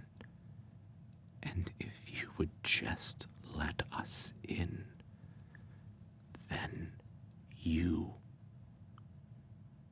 will ascend. Guys, Leslie's still in there. I can talk. I'm communicating somehow with Leslie. We can't just. What? That What? is not- We What's she can't just saying? let her. We can't just let her die out out there. of We it. gotta let her in. You're We not gotta let her talking in. to her. Are you fucking nuts? I am talking to her. I can hear her. What She we needs to saw come in. back She there is needs not to be saved. Leslie. And I'm gonna lunge for anything that's gonna open the. And I'm gonna lunge for her. Yeah, it's great. Oh my God. So technically, this is a conflict. Definitely is a conflict, but it's against two people who want to go into it. So, in the purposes of telling the absolute best story, I would like to see Danny, who wants to hold her back, roll this to see how it happens and how it goes down, since Stacey giving is me the going for dice. this. So please.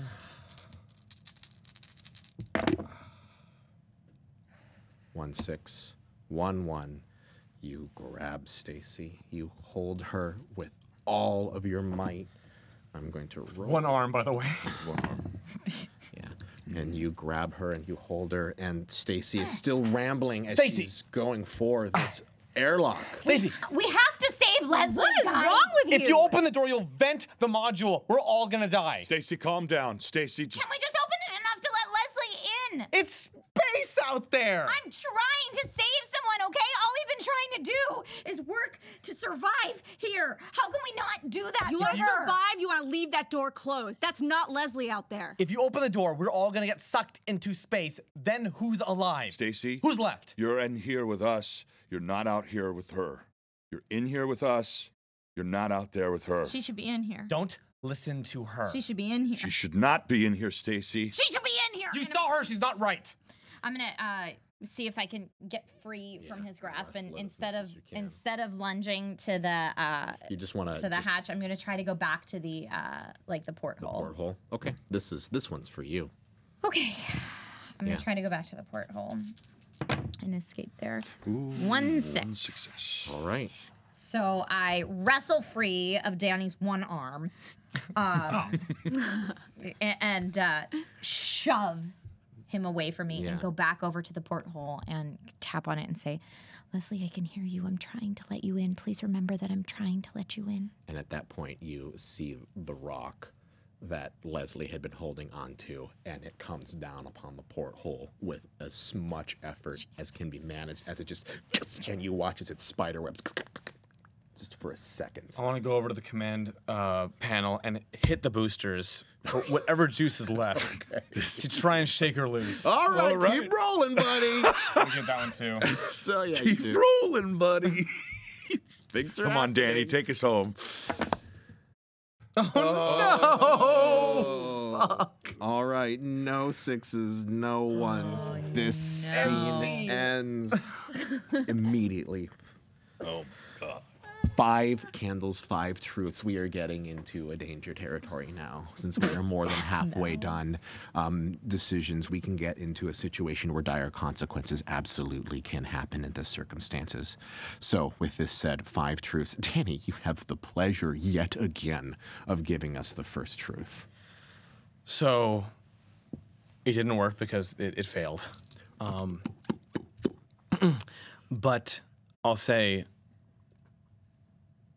the remaining fuel in the module, the fumes, were just enough to jostle, to sort of shake and lurch the command module.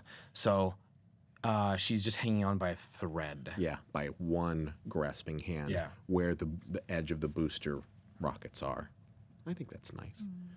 Go ahead, Genevieve. The radio spontaneously erupts with more sound. Okay, all right. Joseph.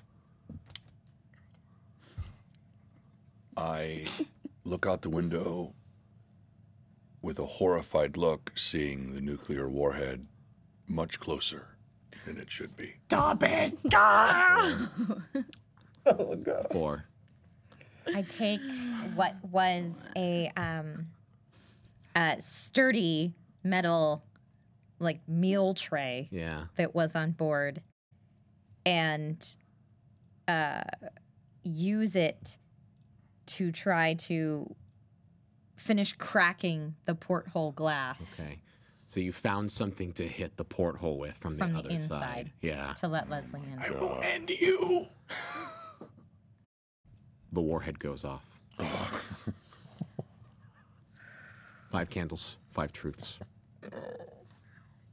They've been spoken, and we start our scene immediately with a bright flash of light, just erupting out of everywhere. It's searing, and you feel first the small shaking, and then in your mind, more than around you, you hear the screech as Leslie is evaporated off of the module, and you begin to shake, and you begin to move, and everything begins to just start to jostle and get into it, and you can hear just metal bending and twisting and just everything, and more importantly, you can hear the sounds of impact on impact on impact on impact as your module is just flung with as much force as possible as it is now careening at a speed straight towards the planet. That was not 45 minutes. These things aren't an exact science. Fuck! Nuclear physics. You cannot hold still. All of you are pressed through just the sheer velocity that you're in. All of you are on the back edge of the wall now as you're starting to get closer to where the atmosphere is, and you can feel your body. You can barely even get a hand up off the ground because the G-forces are just so extreme right now. As we were forced back to the back of the module, Yeah. I leaned my body to try and catch the radio Oh, yeah. with my body so it wouldn't hit the wall. Got it. And you... Oh! Yeah. He's like, that's cute. Roll. He's like, Oh my god! oh my God. No successes. No successes. 1-1. Doesn't even matter now. No. Click and pop. So... This is where things get fucked. 4 candles, 4 truths. Things are happening.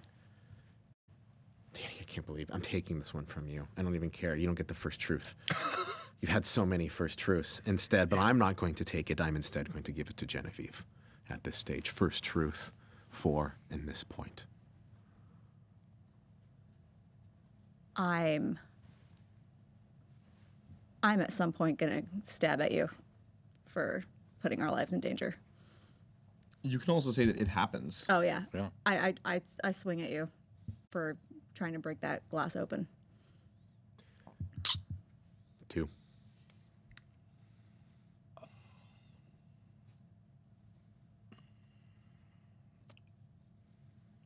With the pocket knife? Yeah. One more time, sorry. Would you mind, and again, for the purposes of getting into it, would you just like to say, I stab you with the pocket knife? I stab you with the pocket knife. Right. We hit the Earth's orbit. You hit the Earth's orbit. 3. I very surprised by the stab wound that I've just received in my lower left abdomen. Use all of my energy to try to. I mean, I would assume she's, because of the G-force and us being pulled back, she's now on top of me, I guess. Or next to you, adjacent to you. You can, with your truth, you have power. Okay. Being very surprised by the new wound to my lower left abdomen, I use the G-force pulling us back against the wall to get that arm up and just let the G-force take my elbow back straight into her windpipe. So you Roll. So you get her off you. I get it lifted enough to. How about this? This is Let it the pull way back. I like to interpret the truth. You get her off her and you pin her down using the G-force. Great. How's that sound? Sure. Okay. We begin this scene. 4 candles, 4 truths. The world is dark. The world is always dark. Did you have a truth? There was 4. I get a truth. Excellent, excellent.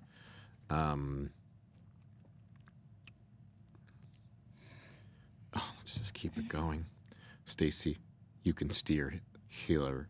You could still hear Leslie's voice in your head, even though she's gone. All right. You have now erupted. The G-force is pulling your module and all of your bodies laid up against it. Genevieve, you have used this opportunity to throw something in, but now you can feel a just lack of air as just Stacy's arm is against your windpipe and you're grabbing with all that force and you can hear her gasps of air at the moment. What do you do?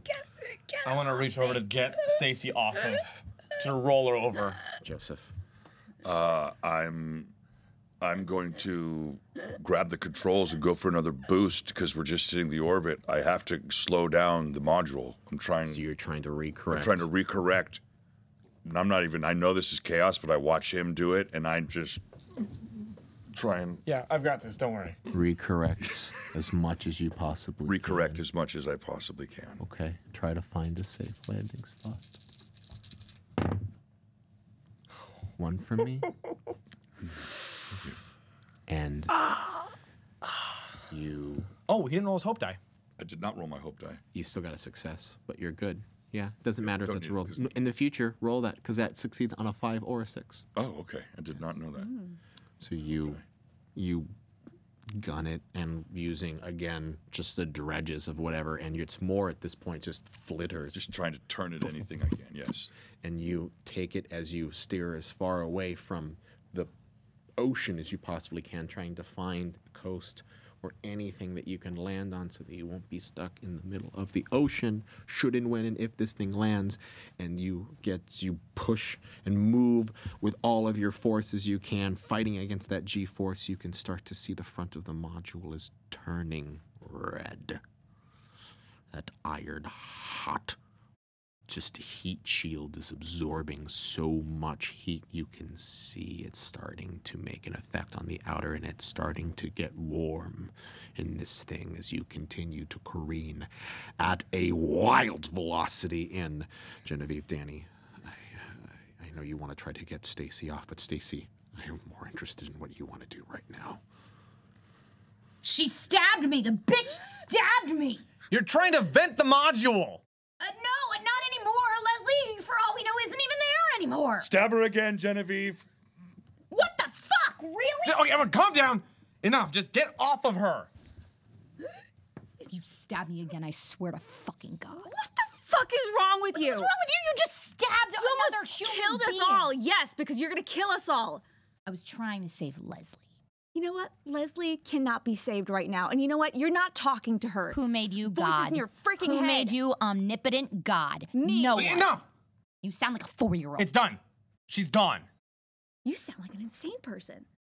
Talking to somebody who should not be alive that tried to kill us all. And what did you do? You grab a freaking tray to try to just blast the freaking window and kill everybody? None of I'm us. the crazy one? You I'm the just 4-year-old? Stabbed me. You deserve Genevieve. it. You deserve it. None Randy, of look us. at the ground. It's coming closer. I'm trying to tilt it up. The porthole is the all viewpoint that you have at this point, and you're watching as the shattered, windowed porthole out of nowhere just. And as you start to hear the atmosphere come in, you can hear wind gusting through, and you can start to see and more feel than anything just the wildest breaking into the atmosphere. You hear just everything displacing the air inside of you as this porthole, having lost its integrity from being hit on either side, is now just careening, and you can see fire just. Leslie, are you out there? Are you out there, Leslie? Can you hear me? There's no one out Freaking there. God. And what do you do? What kind of danger does this pose that we can see in terms of the porthole being broken? The porthole being broken at this point is literally just the point that it's creating. It's creating such a vacuum. It's We're in the pulling all atmosphere air already you're because in it's the lit up, so there atmosphere. is already oxygen because we're in the Yeah, atmosphere. so that's the thing. Is the tray large enough to we can cover the hole? That's the thing. It's the vacuum because it's now pulling you all towards the hole. It's trying to Yeah. suck you out of this tiny porthole So right now. does the tray cover it though? Try to cover that. Does it cover it? Does it cover cover it? Can I burn? Yeah, what's on top there? I'm covetous. How are you applying covetous in this circumstance? My tray. fun one. It's my knife. Get away from This is my life. I'm taking care of myself. We're doing this.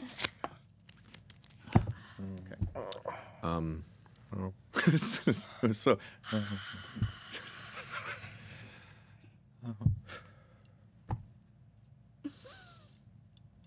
Genevieve, just you grab this tray and you are looking at Stacy just like, you fucking crazy bitch.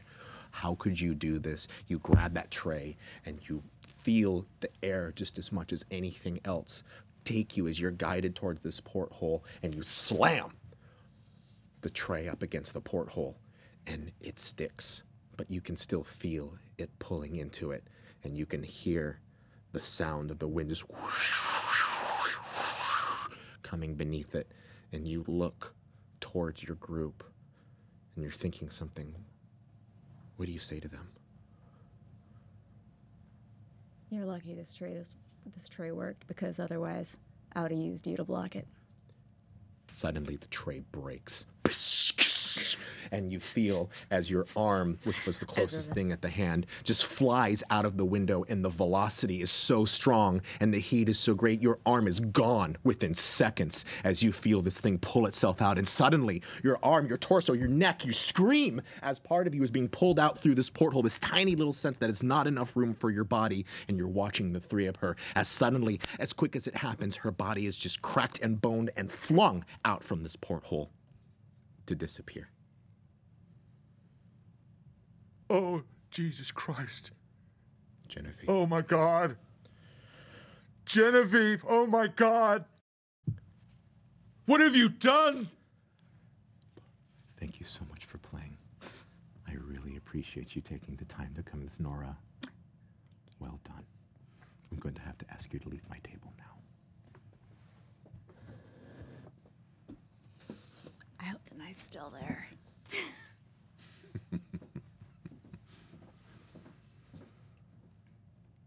3 candles. 3 truths. Normally Nora, Genevieve, would give us the first truth. But since she was forced out through a porthole, I will speak the first truth.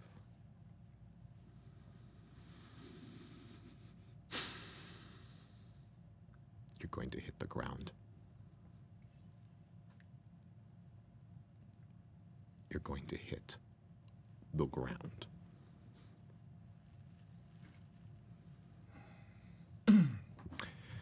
Joseph. The parachute's activated. Oh, wait, no. Yes, sorry, it would go clockwise. Okay. But you can still have your truth. Okay. Yes.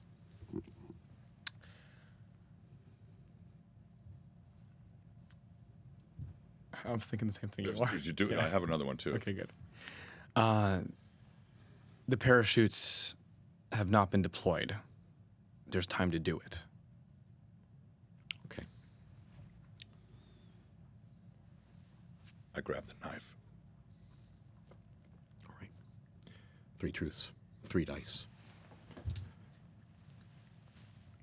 Our story begins with Danny activating the manual shoot release as you suddenly feel all of the momentum, the G-force, just displace immediately as you're all thrown back again. And None of us are buckled in.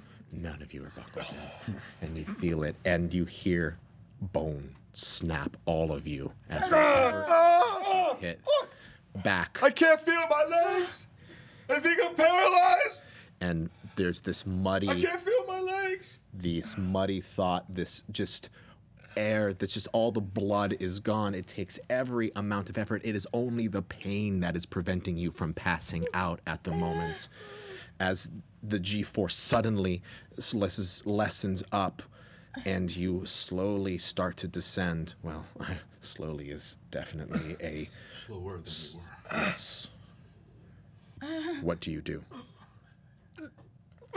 Genevieve, fuck! I'm gonna try and grab onto anything I can to brace myself against The coming impact. the impact. All right.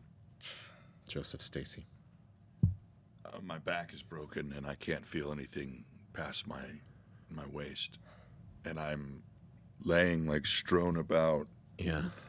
Just kind of, I still have the knife in my hand and I just grab a latch to hold on. Stacy. Leslie, if you can hear me, I tried. I tried to let you in. And hopefully you're still out there. If you're still out there, the porthole's open. You can come in now. Stacy. I hear you. I hear you, Leslie. You just hear your name being spoken, and through the descending porthole, as you come closer to the earth, you can see one of the monoliths. Just its beautiful, slick, perfect form descend downwards, and there is something coming from it. You can see a pinprick of light in the darkness that is this black onyx form. As you all slam straight onto the ground, and you being the only one that didn't have a chance to hold on, Stacy, I'm going to have you roll as you're staring out at this beautiful, wonderful thing. No successes and a 1, but. Yes. I am going to burn my vice. Yes, which is... Selfish. Oh, Yeah, that tracks. That tracks perfectly. To re-roll this one. Yes, please. So while I was staring at the gorgeous, stunning monolith, I saw everybody else grabbing on and realized that none of them were smart enough to buckle in or use a seatbelt, and was able to get myself to a place where I could actually buckle in. All right, let's see. No!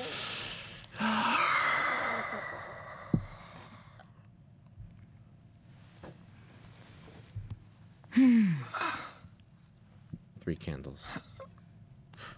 Now extinguished. 2 candles. 2 truths.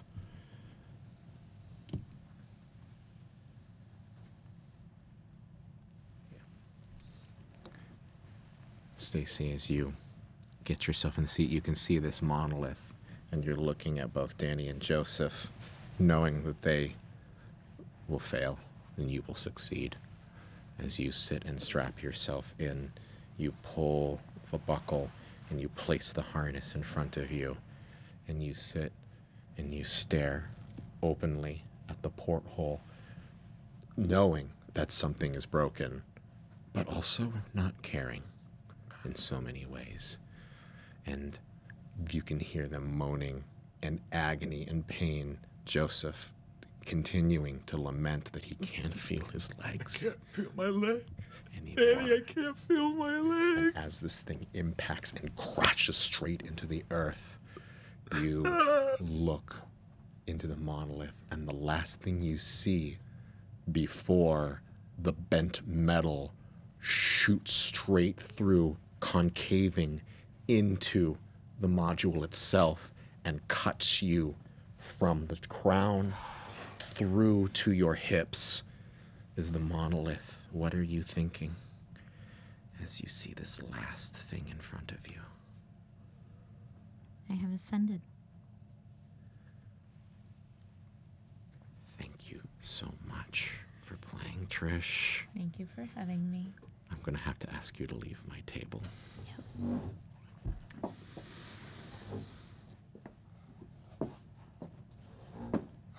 Joseph, Danny, as this module impacts into the ground, you watch as this split of steel, just almost like a perfect wedge, just cleaves Stacy right in half. And you hear her body slip as it thwap, thwap, falls onto either side of her chair. And you sit there, and all you hear is the crackling of the radio and the dripping of blood. There are two truths in which to speak. Stacy normally would say the first truth, but instead, I will speak the first one. You are very close to the monoliths. A monolith. Danny?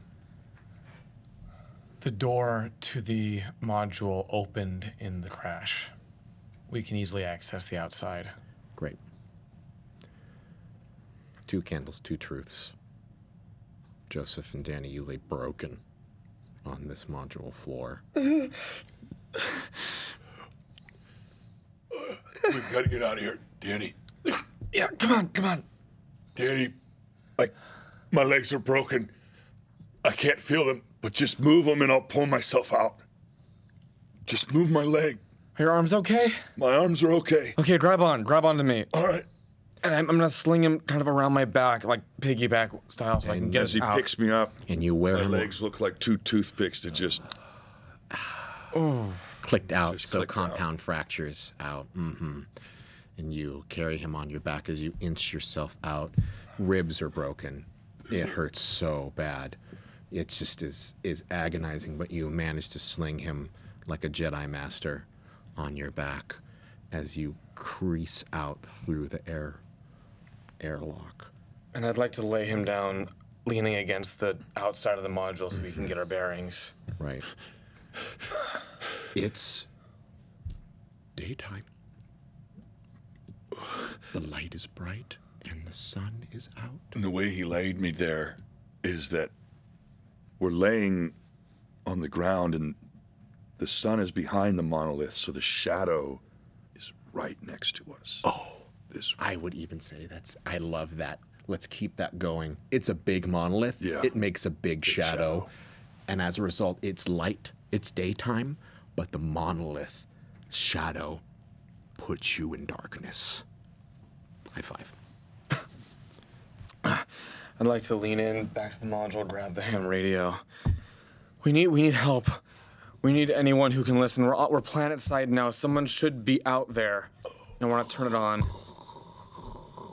Hello? We escaped the International Space Station. We're down in some I don't know where we are, but we're near one of those big the stone things. Is anyone out there? I don't know, a police, military, anyone? Ashley? Like, I'll take anyone right now. It would be really nice. Danny, tell him I can't feel my legs. We're injured. Broken. You twist through the dials and continue to repeat this phrase over and over. You hear a voice suddenly crisp and clear come out through the radio. Danny? Ashley? Oh my God, is that you? Danny? Where are you? I don't know. I got off the station, baby. Where are you right now? Are you okay? Go to it. What? Danny, just go to it. I'm going to look at Danny talking right now, and I'm going to realize the radio is completely broken. It's not even on. It's not even on. And he's talking to it. Baby, what do you mean? Just, it's there for you. Just go to it. It's waiting. Is that where you are? Danny, you've been so good. You've done so good. But it's time to let go now. Just go to it.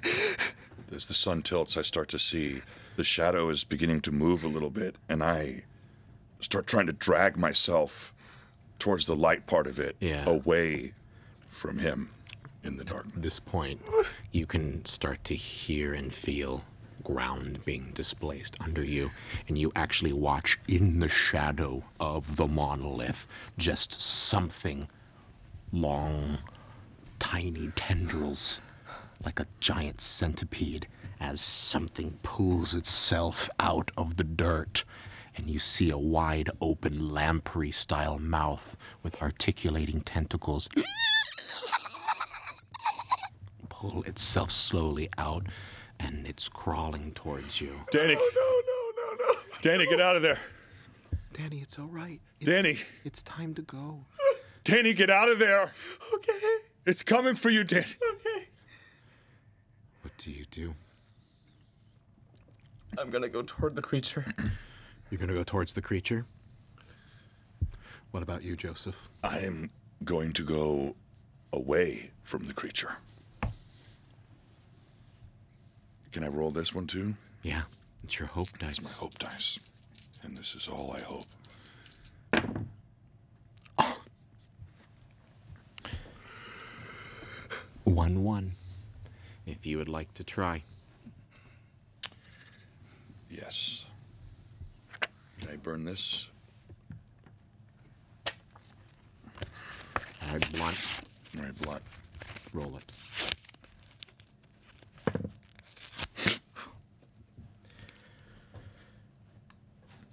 Danny, as you stand up, dropping the headset from your hand, your wife's voice still in your ears, you can hear the sound, you can hear the calling, the deep resonating voice that is pulled into you, and you walk towards the creature, but it doesn't go to you. It ignores you.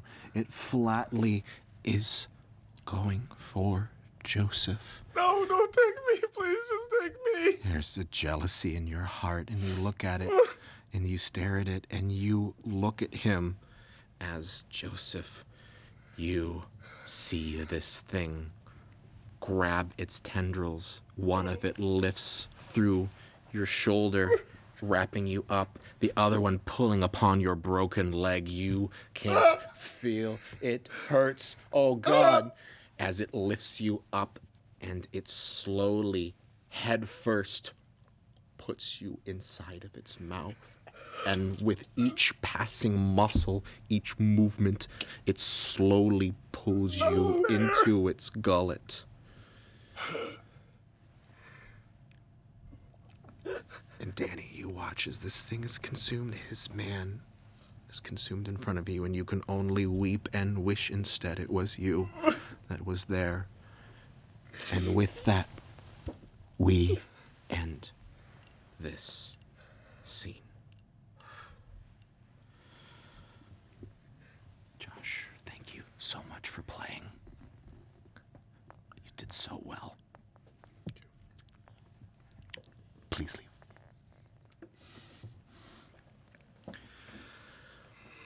Danny.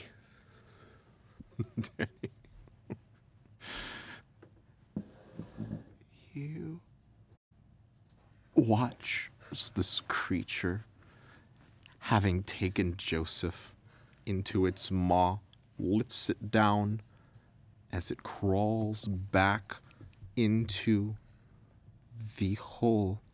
It stands there and it looks at the receding sun as it continues to move into the light.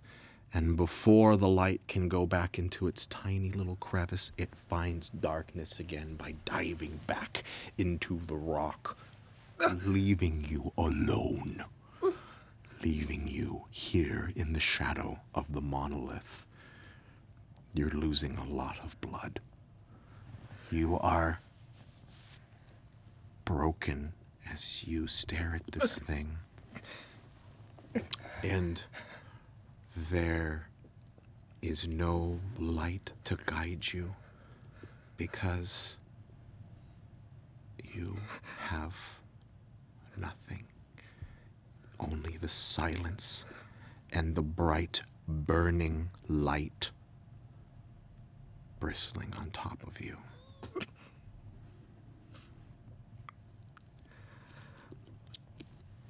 Thank you so much. Vince, is there anything you want to say? Unfortunately for you, there is death, as you have nothing, no supplies, no water, no nothing, and you do not even have friends anymore around you. But you are alive, and maybe that is worse than death. What is going on in your mind? What is with you right now? I just want to be with her again. And if she's with them, if Ashley is with them, then I want to go with them too. You do not find them, Danny. They do not come to you. And it is almost a week before you finally feel the last breath of your lungs give way and your heart slowly stops to beat. You haven't moved from this spot in the time that it took you to lay down and die, hoping that any moment, any time, at one point they would come and take you.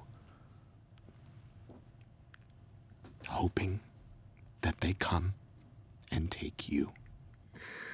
I'm sorry, Ashley. I'm sorry. Vince, thank you for playing. There's so much I want to say, but I'll save it. And for the moment, I'm going to have to ask you to leave.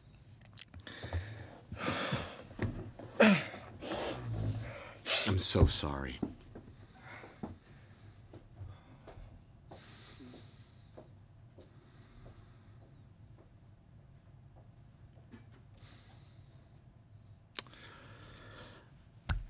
There is only one thing left to do, and that is listen to the messages of our dearly departed characters.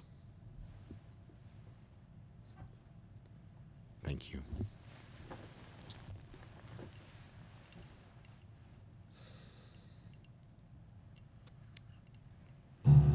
Hi, this is Stacy Martell coming to you from the International Space Station where... who am I even kidding? God, the shit we've seen here. I don't even know if anyone's ever going to watch or listen to this. You know, I came up here thinking I could make a difference, I could educate people, maybe even win an award for this one, but with everything that's happened now, it just seems so unimportant. I can usually put a positive spin on anything, but even I can't deny what I've seen. I mean, is this the end of everything? No? No, I can't think like that. It will be just fine. Turn this shit off. Okay, so I tried collecting my thoughts and rehearsing a bit before doing this, but it all sounded like shit anyway, so I'm just gonna wing it. I don't know how everything up here is gonna go, so I wanted to broadcast this for you, if you hear it, and maybe a bit for me. I'm sorry, Ashley. I'm so sorry. I tried. I really did. The comms went out and I couldn't reach you, and I'm not trying to make excuses, but I don't know, maybe I could have done more. I just, with how things look like they're going down there, I just hope you're okay. I love you, and I really hope you're okay. This is Dr. Genevieve Zane, log entry 134. Morale is as good as it could be, I mean, all things considered. Some power issues are becoming a nuisance.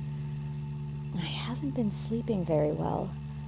I keep getting those sleep paralysis nightmares where I think something's at the foot of my bed. The microorganisms I've been subjecting to harsh conditions have been behaving as expected. Up until today. One of the cultures is oddly mutated, I mean, completely unrecognizable overnight. I'm not quite sure what I'm looking at. Just like everything else around me lately. I hope supplies are coming in soon. You know what I think? I think it's all a lie. I think we were told this whole time the sun shines on us and creates the shadows. That's a lie. We are the shadows. We are the dark trails left behind.